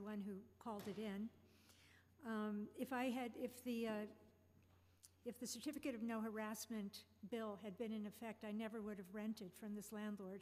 He wouldn't have been in compliance with it. And certainly when I left, he wouldn't have been in compliance with it. When I found out that my lease would not be renewed, I got the word out through Jeremiah Moss' blog, Vanishing New York, and I got a lot of publicity, and even State Senator Hoylman called me, I'm in his district, and offered to help me, and I knew that he couldn't help me. As long as there are real estate entities like Croman and Icon Realty, landlord harassment is going to continue, and commercial tenants are going to need all the help they can get from City Council. I really appreciate your help. Thank you. Did you ever reopen your bookstore anywhere else, or have you been closed? Have you reopened? I had an incredible stroke of luck, and I found a very sympathetic landlord, so I'm still open. Glad that you're still around. Thank you. If you could just introduce yourself with name and 2-minute clock, please. My name is Minister Akeem Walker. My wife and I own a small natural hair and beauty blow-dry boutique in East Flatbush, Brooklyn. We're new business owners. We worked very hard for many years. This was a dream of ours. We lived in the neighborhood of East Flatbush, Church Avenue for 20 years plus. My mom owns a home there. It was a big dream of mine to always have a small business, especially in the neighborhood which I grew up. So when a flower shop on the corner of my mom's block, where I grew up, became available, I kind of, rushed in and grabbed the spot. Me and my wife, we renovated. We didn't know everything that, we needed to know about Department of Buildings and the codes and everything of that nature, but we were willing to learn as we were going. Turns out the landlord, the landlord became very aggressive when we started to point out some minor things that needed to be fixed. Right now we have an issue with our plumbing. We bought in, with our renovator, he didn't have an adequate plumber at the time, so we brought in a friend of the families who turned out to not be licensed. That turned out to be a whole hoopla, but he follow-suited what the landlord had as in piping. The landlord had illegal piping in his basement. We addressed the issue. I told him that no one is willing to work with this piping as long as you don't have it changed.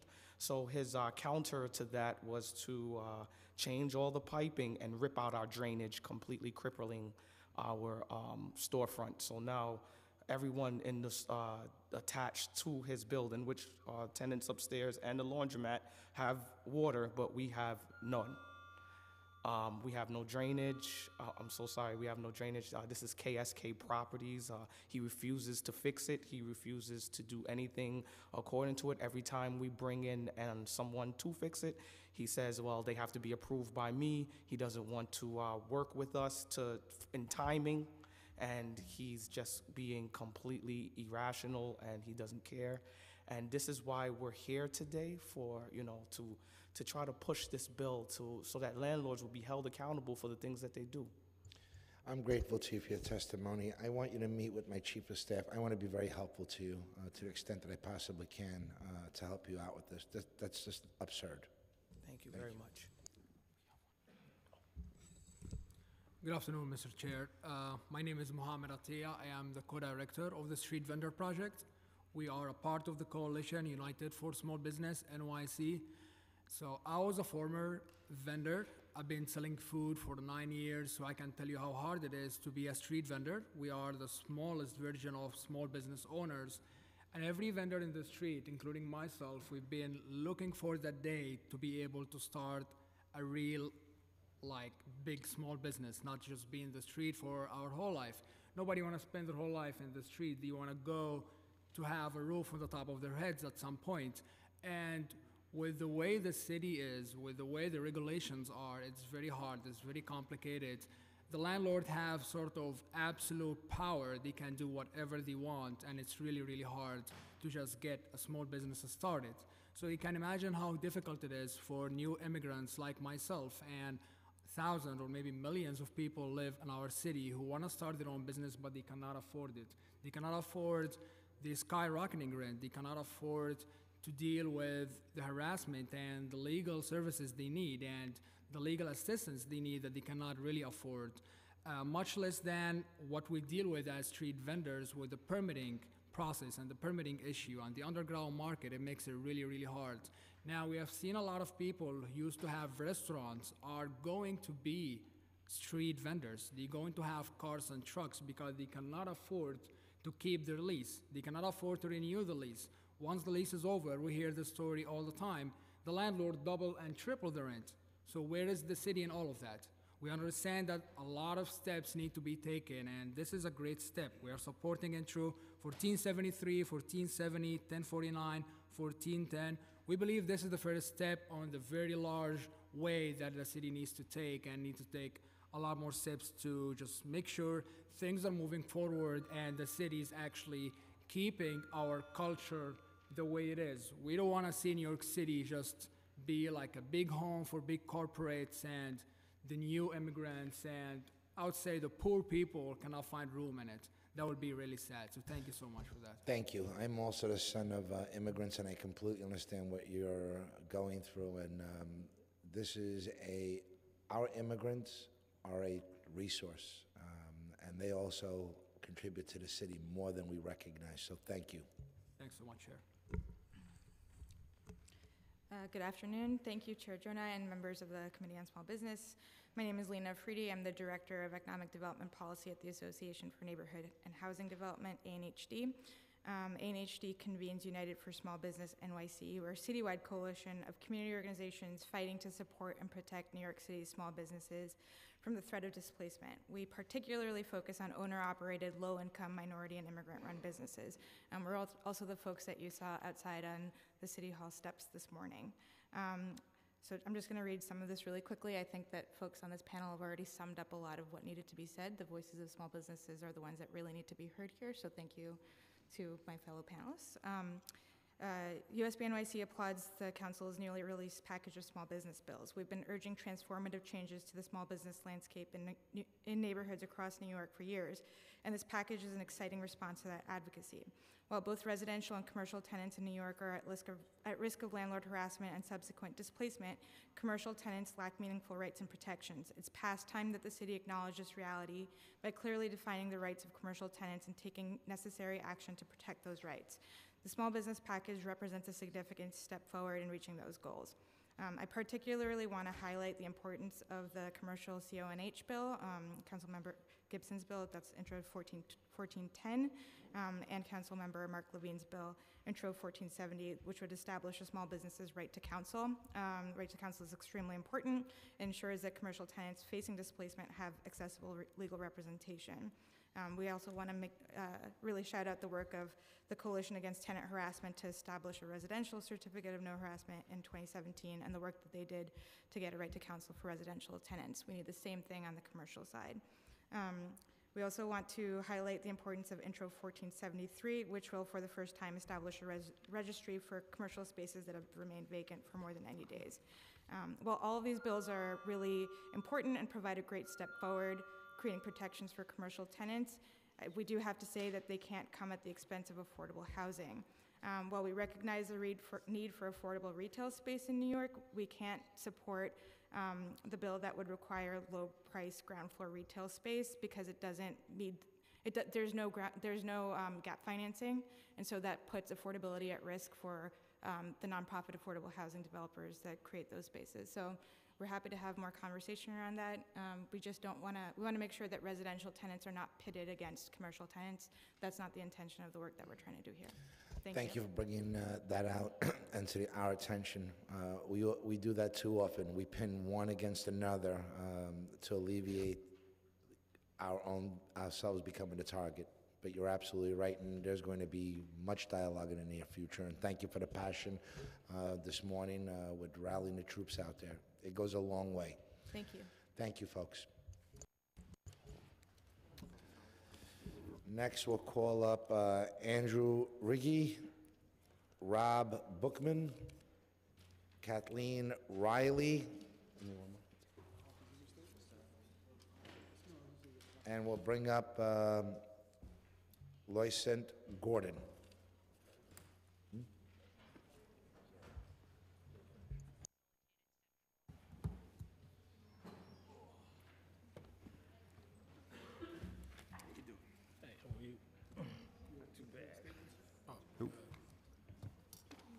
Start over here. Go ahead, sir. Thank you. All right, good afternoon. My name is Andrew Ridgey. I am the Executive Director of the New York City Hospitality Alliance. We are a not-for-profit association representing restaurants and bars throughout the 5 boroughs of New York City. Now, something bad is happening in our industry. Back in 2014, there was almost 7% consecutive annual employment growth. Fast forward today, or I should say the end of 2018, it dropped to almost minus 2% growth. And this is since the increase of the tip wage has doubled. And there are a lot of fundamental changes going on, and that's why we need business reform.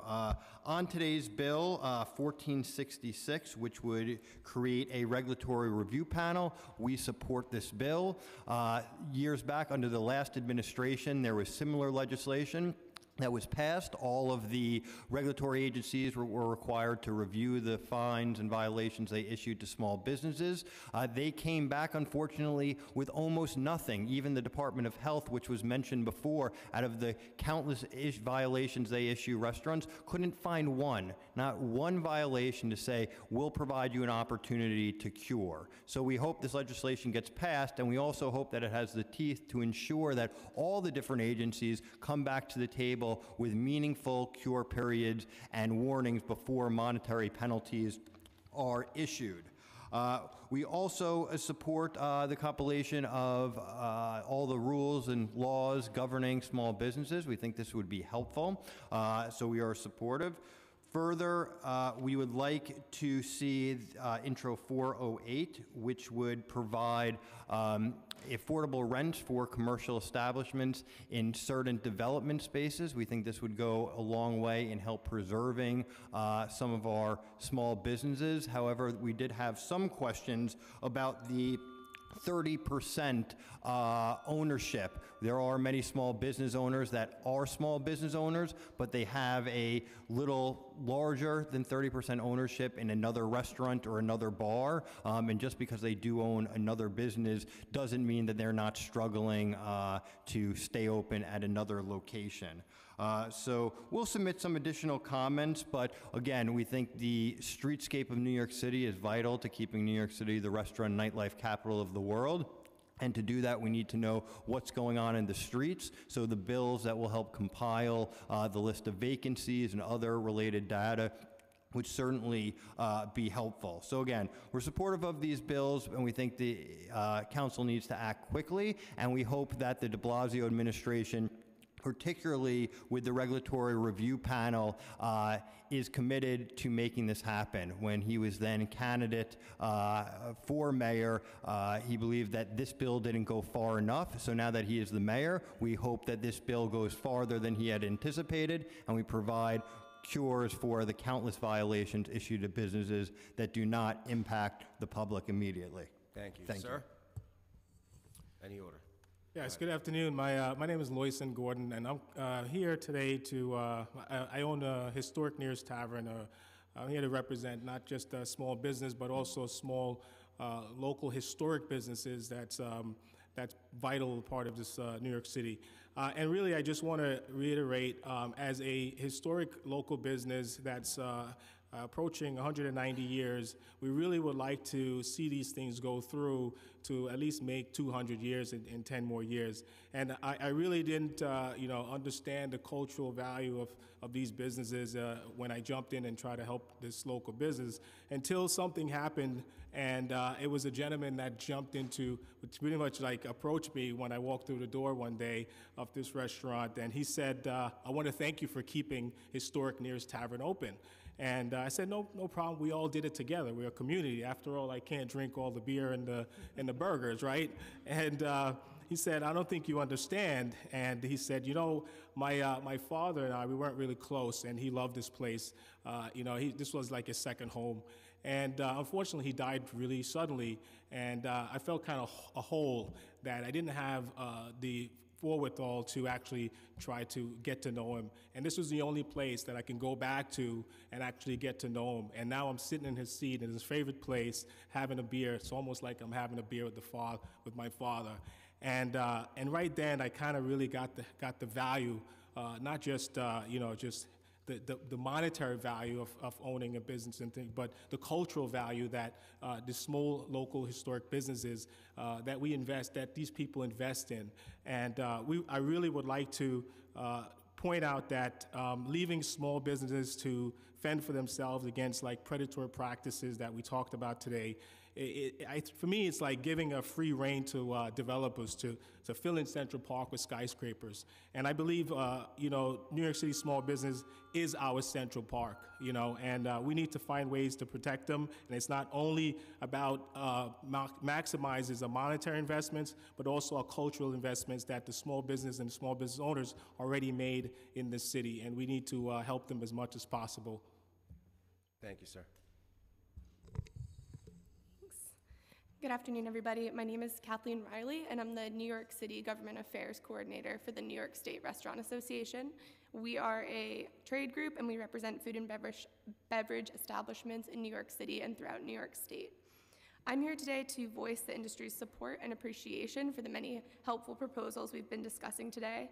In an atmosphere where costs are constantly growing, including rent, minimum wage is rising, and regulation is ever tightening, our businesses, including restaurants, are desperate for some relief. For City Council, knowledge is power, and some of today's proposals, including intros 1049, 1472A, and 1473, would require the city to conduct studies, conduct studies and maintain databases of commercial properties and vacant commercial properties, as well as the state of storefronts in general.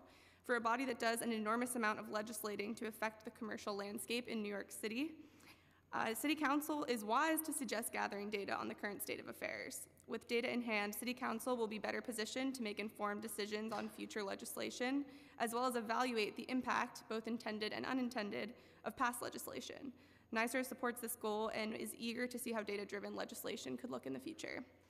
For business owners as well, knowledge is power, and a second grouping of today's proposals, including 1467, 1470, and 1471, would facilitate small business owners access to information on applicable city regulations, legal expertise, and crucial business trainings. Small business owners know their businesses and they know about serving their communities, but they're typically not government or legal experts. They want to be compliant, they want to correctly and wisely proceed through the legal system, but often are limited by a lack of familiarity with these institutions. Well-intentioned people doing their best to follow all the rules shouldn't be punished by complexity and a lack of transparency. They should be assisted however possible. And NYCC fully supports providing legal services to small businesses facing eviction, finally compiling an easy-to-navigate database with the disparate regulations from various agencies all together in one place. Furthermore, we support SBS increasing their services to support existing struggling small businesses with trainings covering topics such as e-commerce, new business systems, and marketing. Finally, NYCC supports Intro 1466, which would call upon the city's departments to evaluate existing regulations across all areas to see if any rules can be repealed or if cure periods can be provided. This is pure common sense. It's something the business community has been calling for. And at a hearing held by this committee at the end of January, addressing the state of the restaurant industry, one of the most persistent requests made in testimony was for the city to consider adding more cure periods, especially for violations that do not pose immediate risk to the public. With thousands of regulations on the books, it seems more than likely that some have become redundant or obsolete and can be repealed. NYCC fully supports the goals of Intro 1466. In conclusion, we truly support and appreciate the work being done by this committee today, putting forward so many helpful proposals. Between them, the city and its business owners will have the benefit of greater access to useful information, which can be implemented to help everyone succeed. These are laudable goals. We at NYCC look forward to a continued collaboration with this committee and all of City Council to accomplish them. Thank you. Thank you. Good afternoon. My name is Rob Bookman. I am counsel to the New York City Hospitality Alliance, Andrew's group next to me, and the New York City News and Operators Association. I've been working with the council for over 30 years on small business issues. It's deja vu all over again. Next month is the 6th anniversary of Local Law 35 from 2013, when the council passed requiring the 6 regulatory agencies to review all of their rules and regulations, come back to the council with a report on which ones could be a warning and education without a fine first, without sacrificing public safety. The Bloomberg administration was brought kicking and screaming into that, and in December of 2013, the last month of the administration, they came back with just indoor sign violations, nothing else from any agency, and the health department even exempted itself from that. Then candidate de Blasio called it window dressing and promised to take action. 6 years later, we're still waiting for that promise to be fulfilled, and we hope the council goes ahead and fulfills that. Regulatory burden and fines and compliance costs associated with all of that is the single largest issue that small businesses cite in difficulty in doing business in New York City and national surveys year after year. The council itself, in its documents, and when they passed Local Law 35, quoted such a survey from the National Independent Business Association. Nothing has changed in the last 6 years.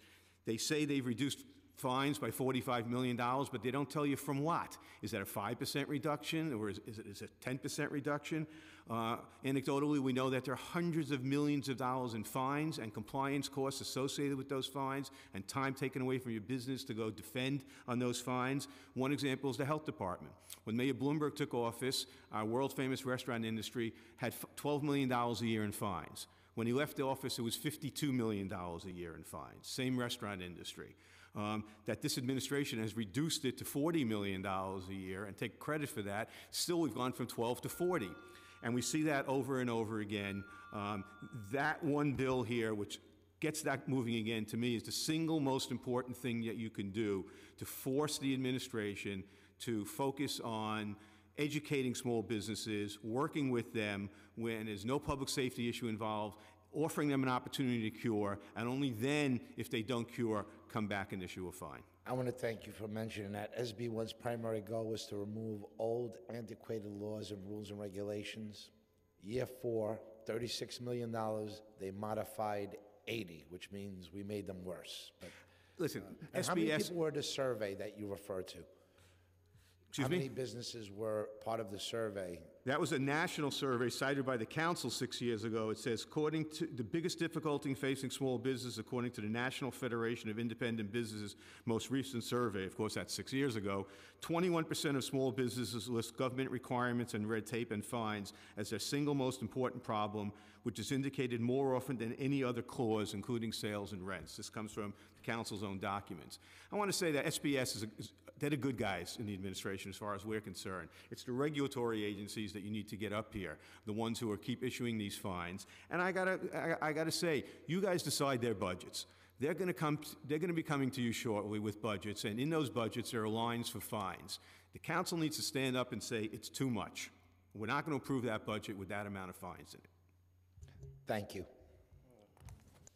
Mr. Chairman, thank you. I know Ms. Riley testified that your organization supports Intro 1473, and I'm not sure if the other 3 of you testified specifically that you support 1473. That which number? Which 3 is the registration of vacant properties. Yes. That a yes? Yes. Yes, absolutely. Yes. Okay. You all testified, I think, in some way or another about overregulation, burdensome fines, burdensome fees, and the sort of nickel and diming to death that small businesses endure. 1473 would require a registration of vacant property that has been vacant for more than 90 days, an update every 90 days thereafter. It would impose a fee on the registration itself, and for the failure to register and update, it would impose a penalty of $1,000 each week or a portion thereof. You've all testified in some way or another of the burdensome fees and the foot on the neck of small business in this city imposed by the government. Are you okay with $1,000 a week for not registering a property in accordance with this new statute that nobody knows about? I don't represent the real estate industry. I think it's a yes or a no, sir. You're a lawyer. I think you should speak to them about it, but I'm asking you if you generically I would support say no. I am not in favor of more fines on small business owners. Sir? Mr. Ridgey? I don't represent the real estate industry. I'm asking you if you support a $1,000 a week penalty on failure to register. No, do I? Okay, good. Sir? On here? There you go. I'm not sure if you're addressing it to the right people, to be honest, so I have no comment. Okay. And, well, we already know because I read your testimony and I heard you, so you said yes. That's okay. But thank you very much, and I thank you, Mr. Chairman. Thank you. Okay. The next panel to testify is Taylor Kabiri of the Municipal Art Society, Harry Bubbins of Village Preservation, Danielle Christensen of God's Love We Deliver, and Marianne Rothman of the Council of New York Cooperatives and Condominiums.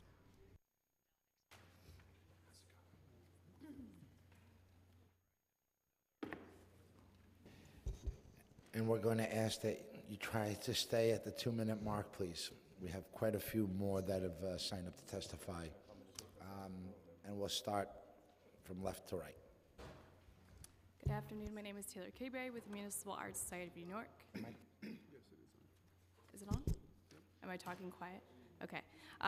Good afternoon. I'm with the Municipal Art Society of New York. MAS commends the New York City Council for its recently released package of small business bills. For more than a century, MAS has been a leading advocate for the character and vibrancy of our city's streets, which is connected to the health of our small business community.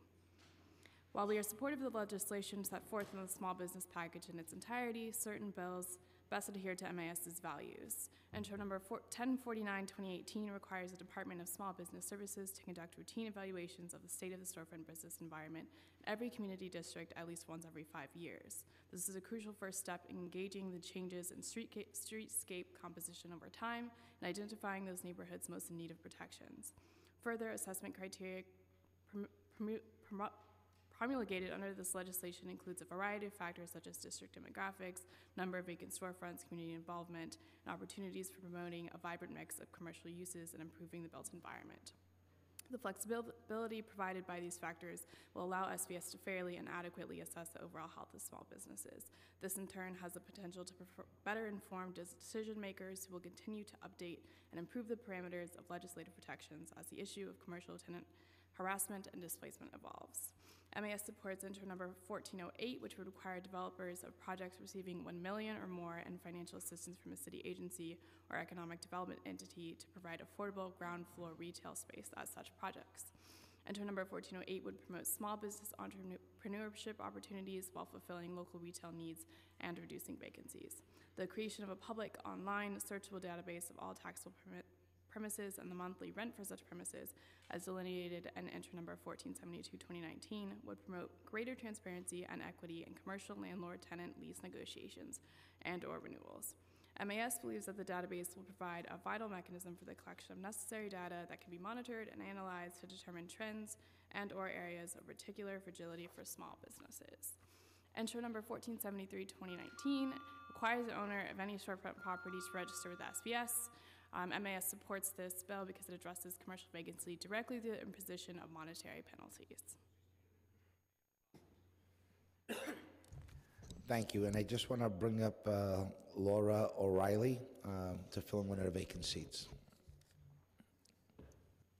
Great. Hi, I'm Harry Bubbins. Good afternoon, council members. I'm testifying on behalf of Village Preservation, the Greenwich Village Society for Historic Preservation, the largest membership organization in Greenwich Village, the East Village, and NoHo.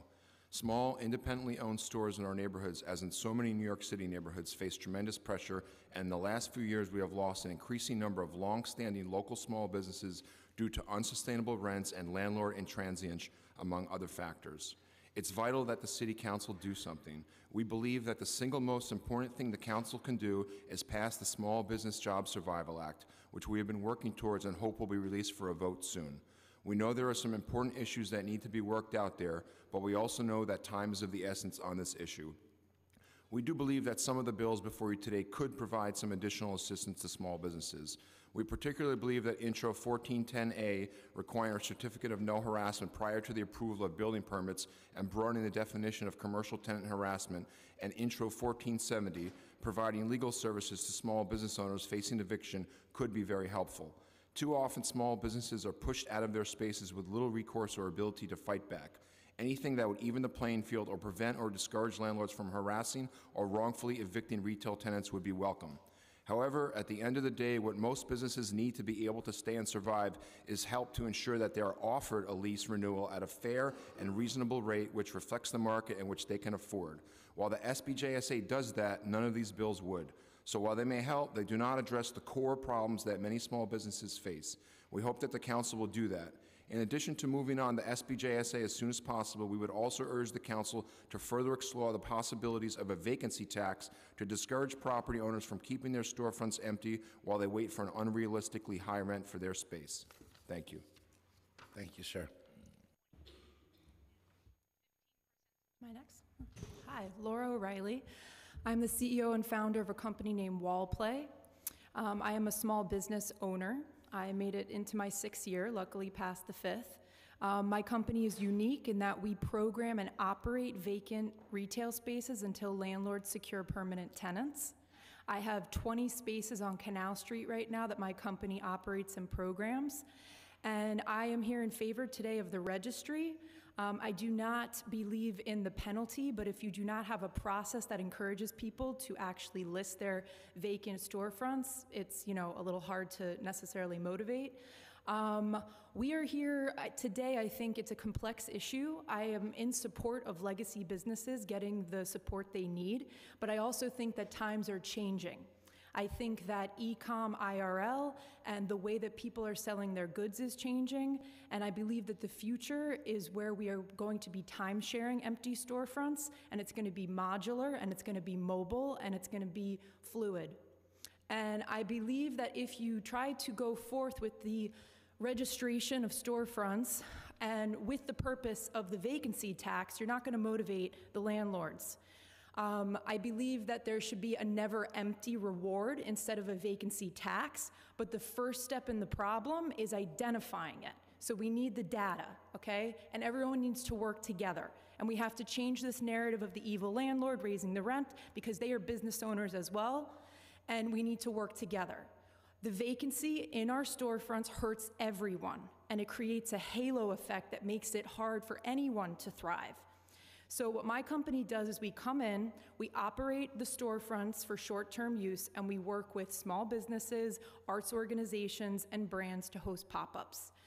If you come on down to Canal Street, we have 20 installations open, free to the public right now, and we are going to be expanding around the city. We are here to work in partnership with the city, with small businesses, and with landlords. Thank you. Thank you. Good afternoon, Chair Jonai and members of the committee. My name is Mary Ann Rothman. I'm the Executive Director of the Council of New York Cooperatives and Condominiums. We're the largest of several member organizations that help housing cooperatives and condominiums in the 5 boroughs and beyond. A significant portion of the housing cooperatives and condominiums in our city have commercial space at the ground floor. When that space is actually owned by the co-op or condo, revenue from commercial tenants supplements the carrying charges paid by shareholders or unit owners, which helps to offset the cost of property taxes, operating costs, and all the rest, keeping homeownership affordable.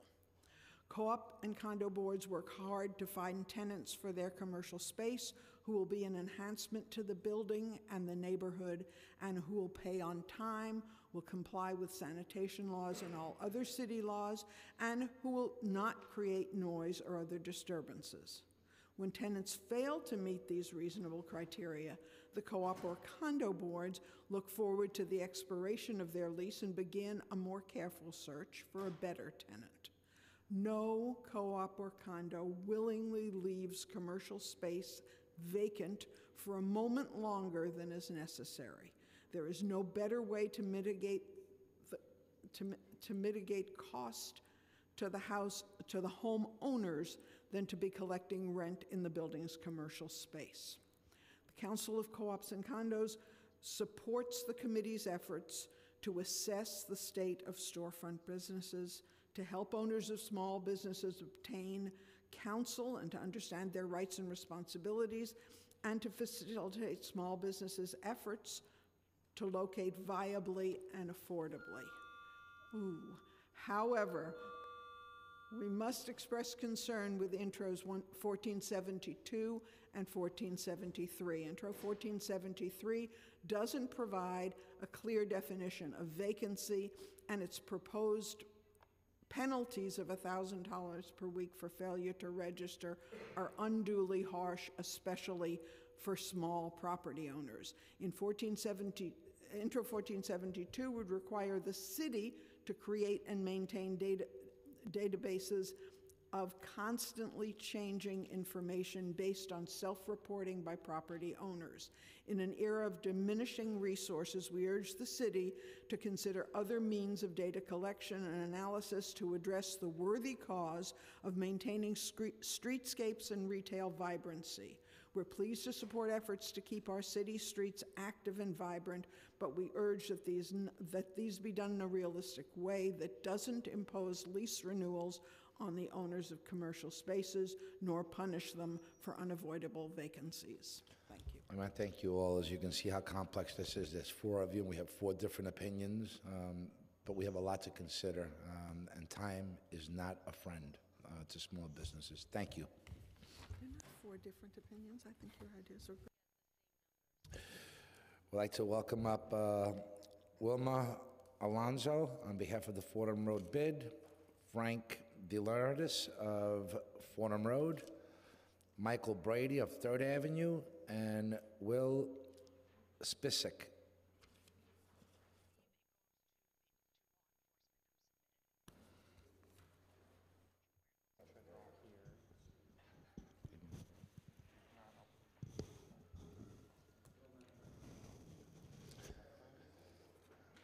Then let's bring up Julian Hill.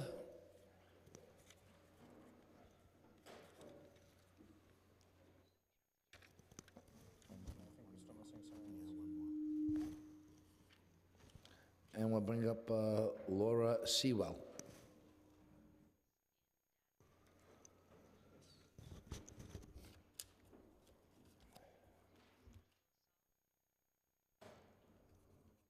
As customary, we'll start left to right. Please try to adhere to the 2-minute mark. If you submitted written testimony, sum it up for us, because we'll go through all of your submissions. Sure thing. Good morning, afternoon. My name is William Spizak. I'm the Director of Programs at Chaya Community Development Corporation based in Queens. We work with the South Asian Indo-Caribbean communities to build power, housing stability, and economic well-being. Last year, Chaya partnered with SBS to conduct a commercial district needs assessment in Jackson Heights, and we also partnered with ANHD, who testified earlier, to publish a report on the experience of immigrant small business owners. So we know our neighborhood well. We've collected a lot of data, and the primary takeaway that we have from this experience is that commercial tenants are extremely vulnerable. 37% of small business owners surveyed in Jackson Heights have experienced harassment by their landlord, and 68% said they are rent burdened. I just wanted to highlight 2 small business owners who were supposed to come and testify, but had to cancel last minute, which is why I'm here. First one is Yamuna, who's a Nepali immigrant, owns a restaurant on 37th Road, who has been experiencing commercial tenant harassment. Her landlord demanded that she sign a new lease. He tried to break the lease that would double the rent. When she refused, he began to verbally harass her and reduce the power to her restaurant, which resulted in her industrial refrigerators failing and many of her products spoiling, causing her significant loss. Just 2 businesses down, Tashi Lama owns Patala Restaurant, has similar experience where the landlord tried to break a lease and raise the rent. After refusing, there was physical intimidation, and the landlord demanded that the $6,000 monthly rent be paid in cash, which we know on the residential side is a tactic that landlords often use. Small business owners shouldn't have to experience this kind of harassment. We believe that they should have serious protections similar to residential tenants. And we think that City Council is taking positive steps with the introduction of these bills. We encourage you to pass them, particularly the commercial, the certificate of no harassment. Thank you. Thank you.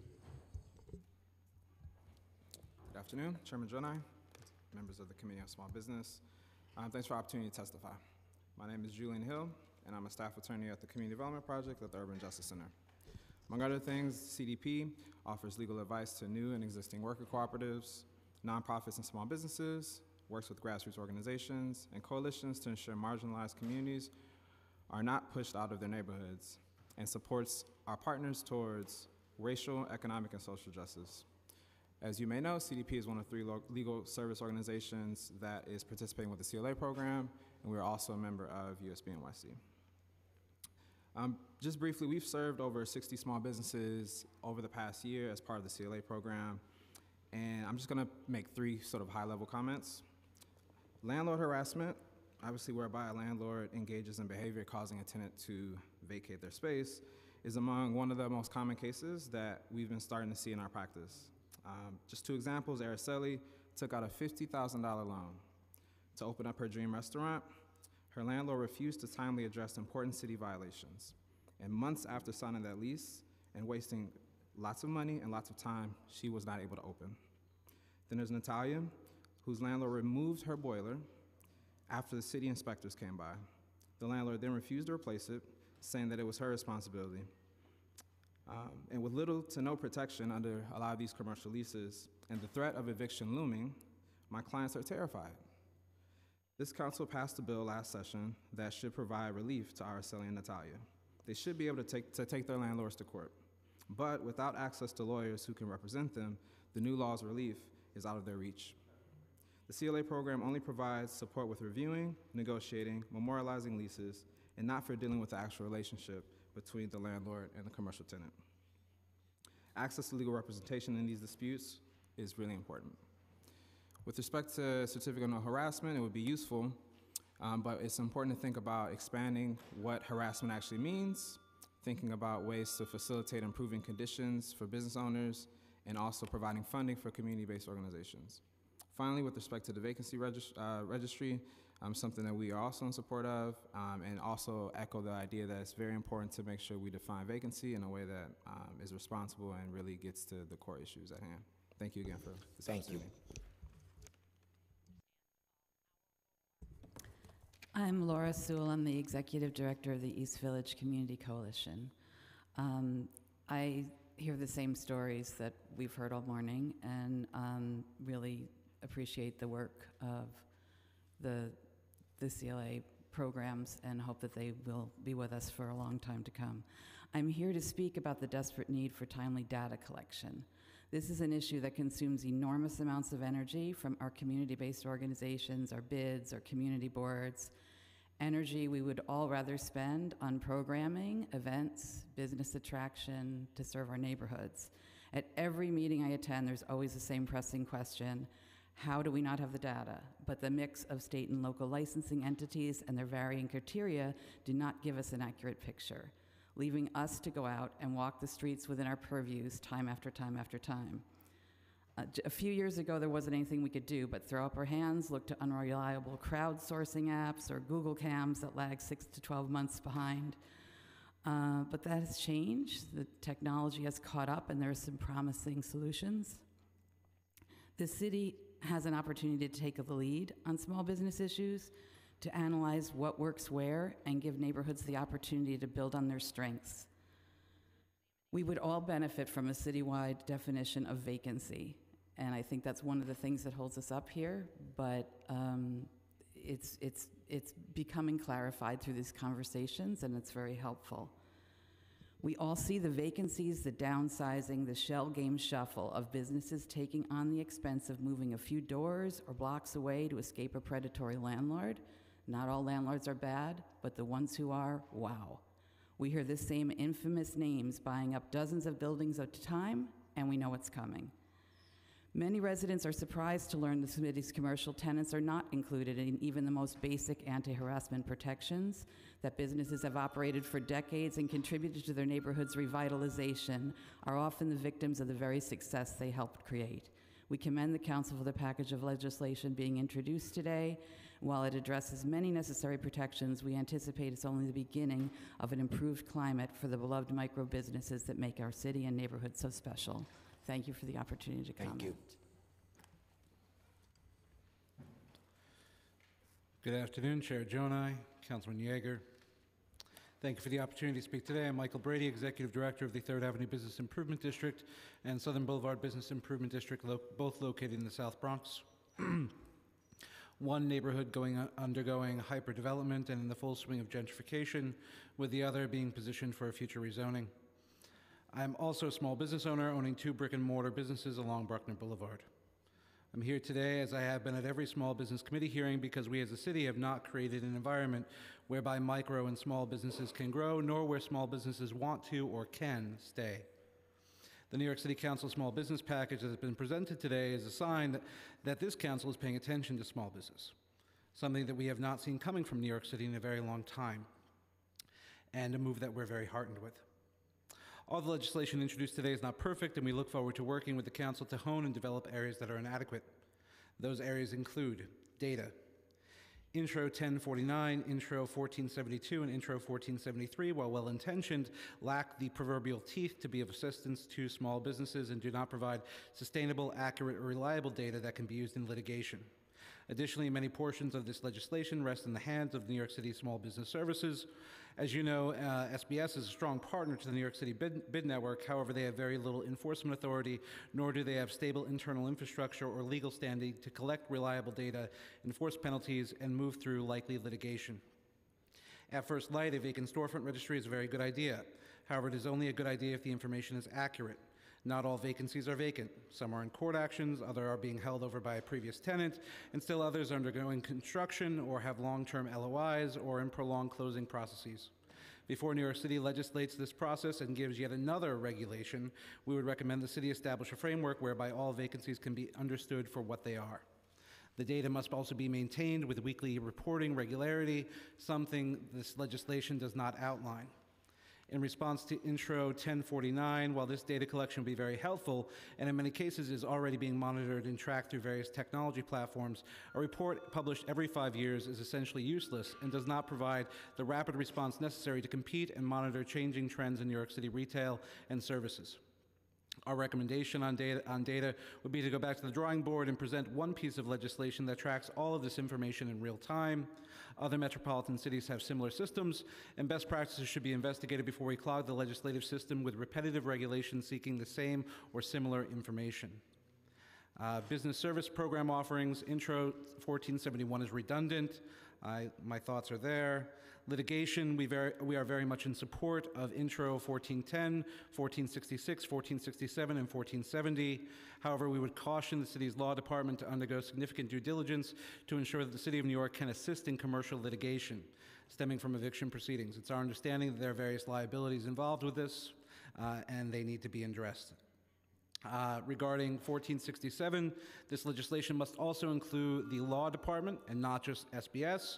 Often agencies are constrained or hide behind the law department in the areas of understanding all city small business laws and rules, but also in categorizing and disseminating them.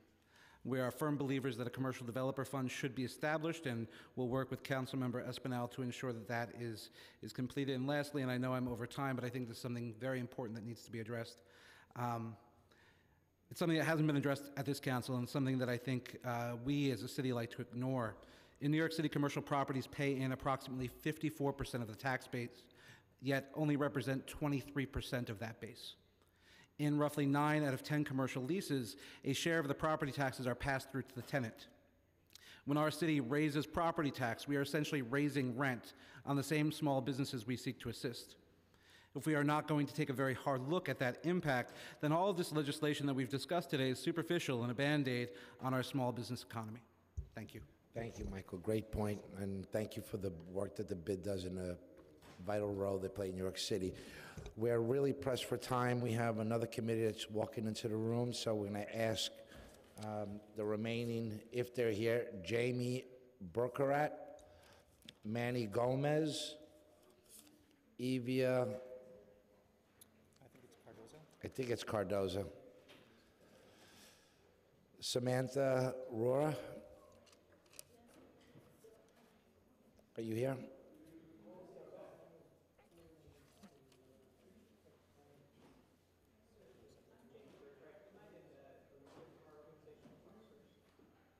If who? Yes, they do.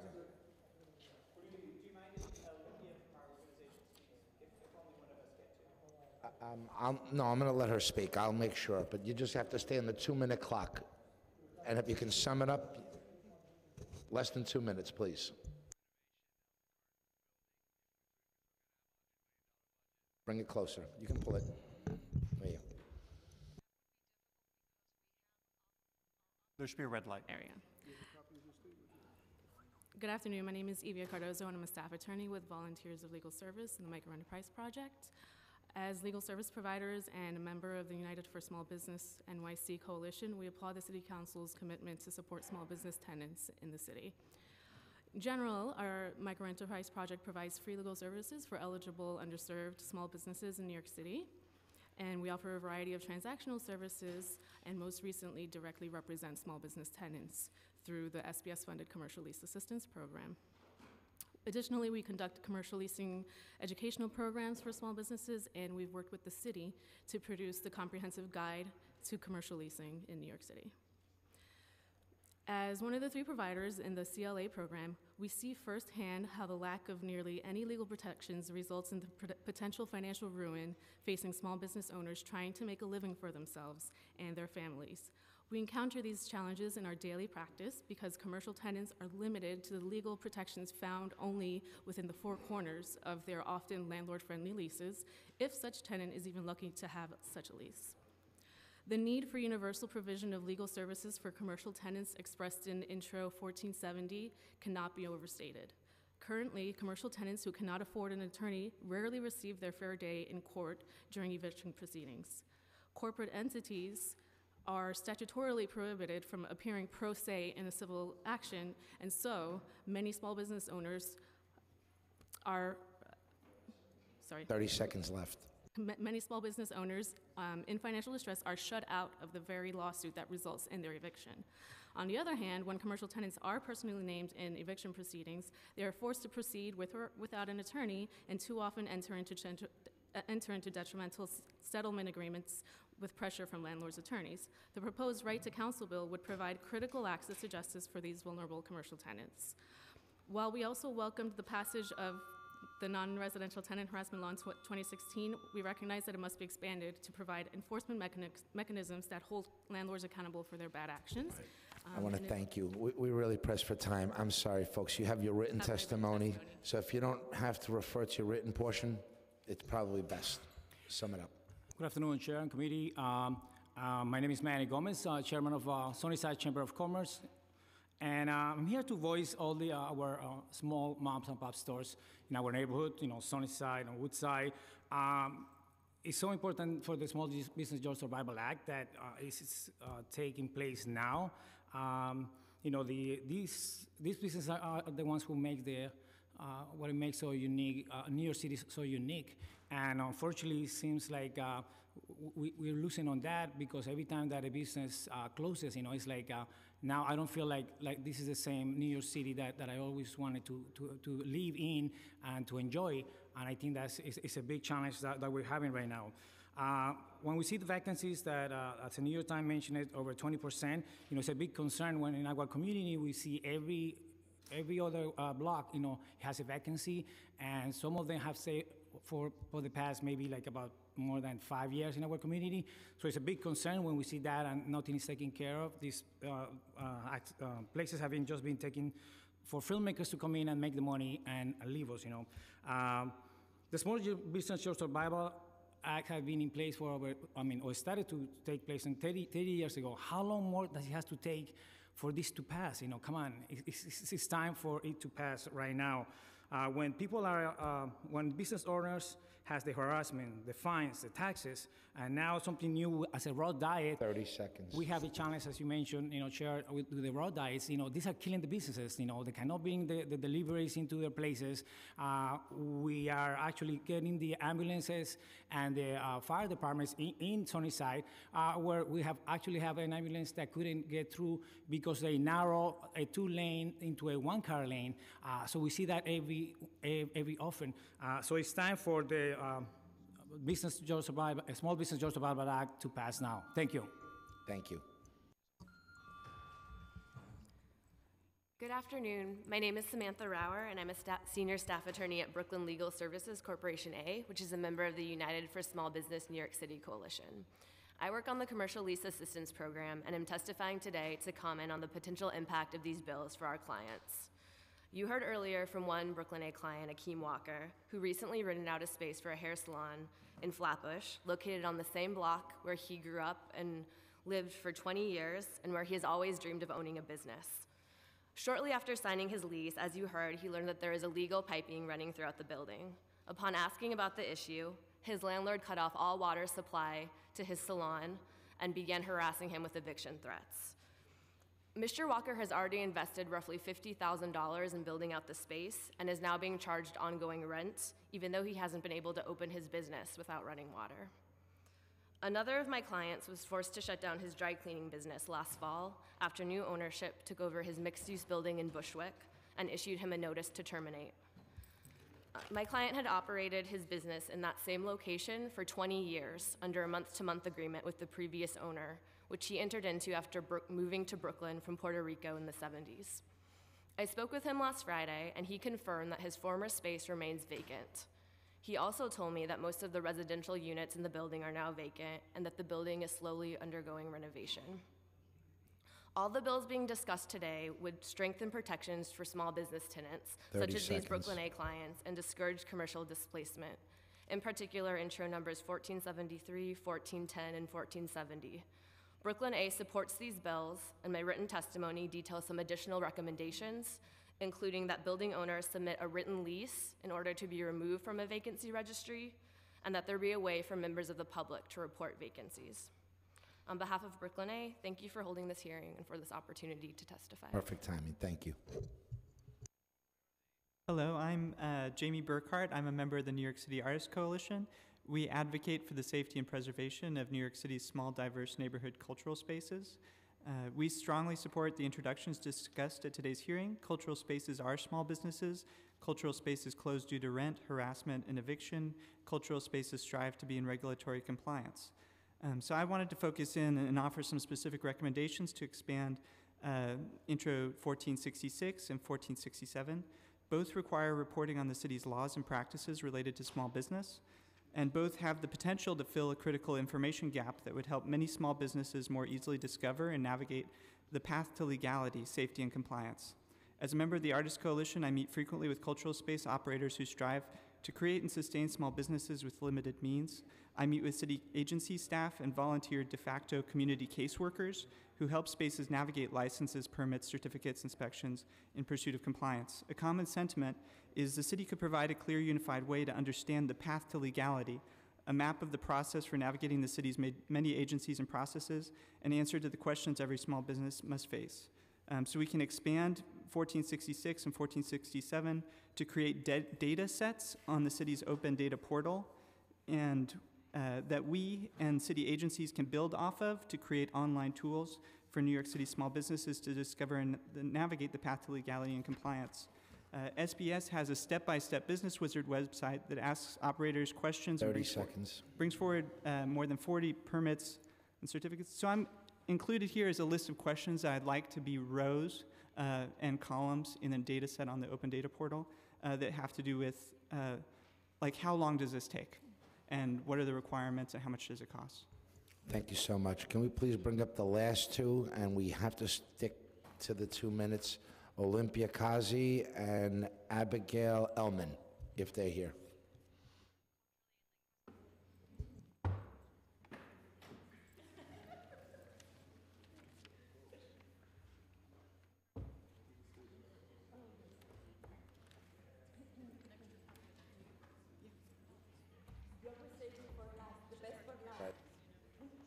You always save me for last, the best for last.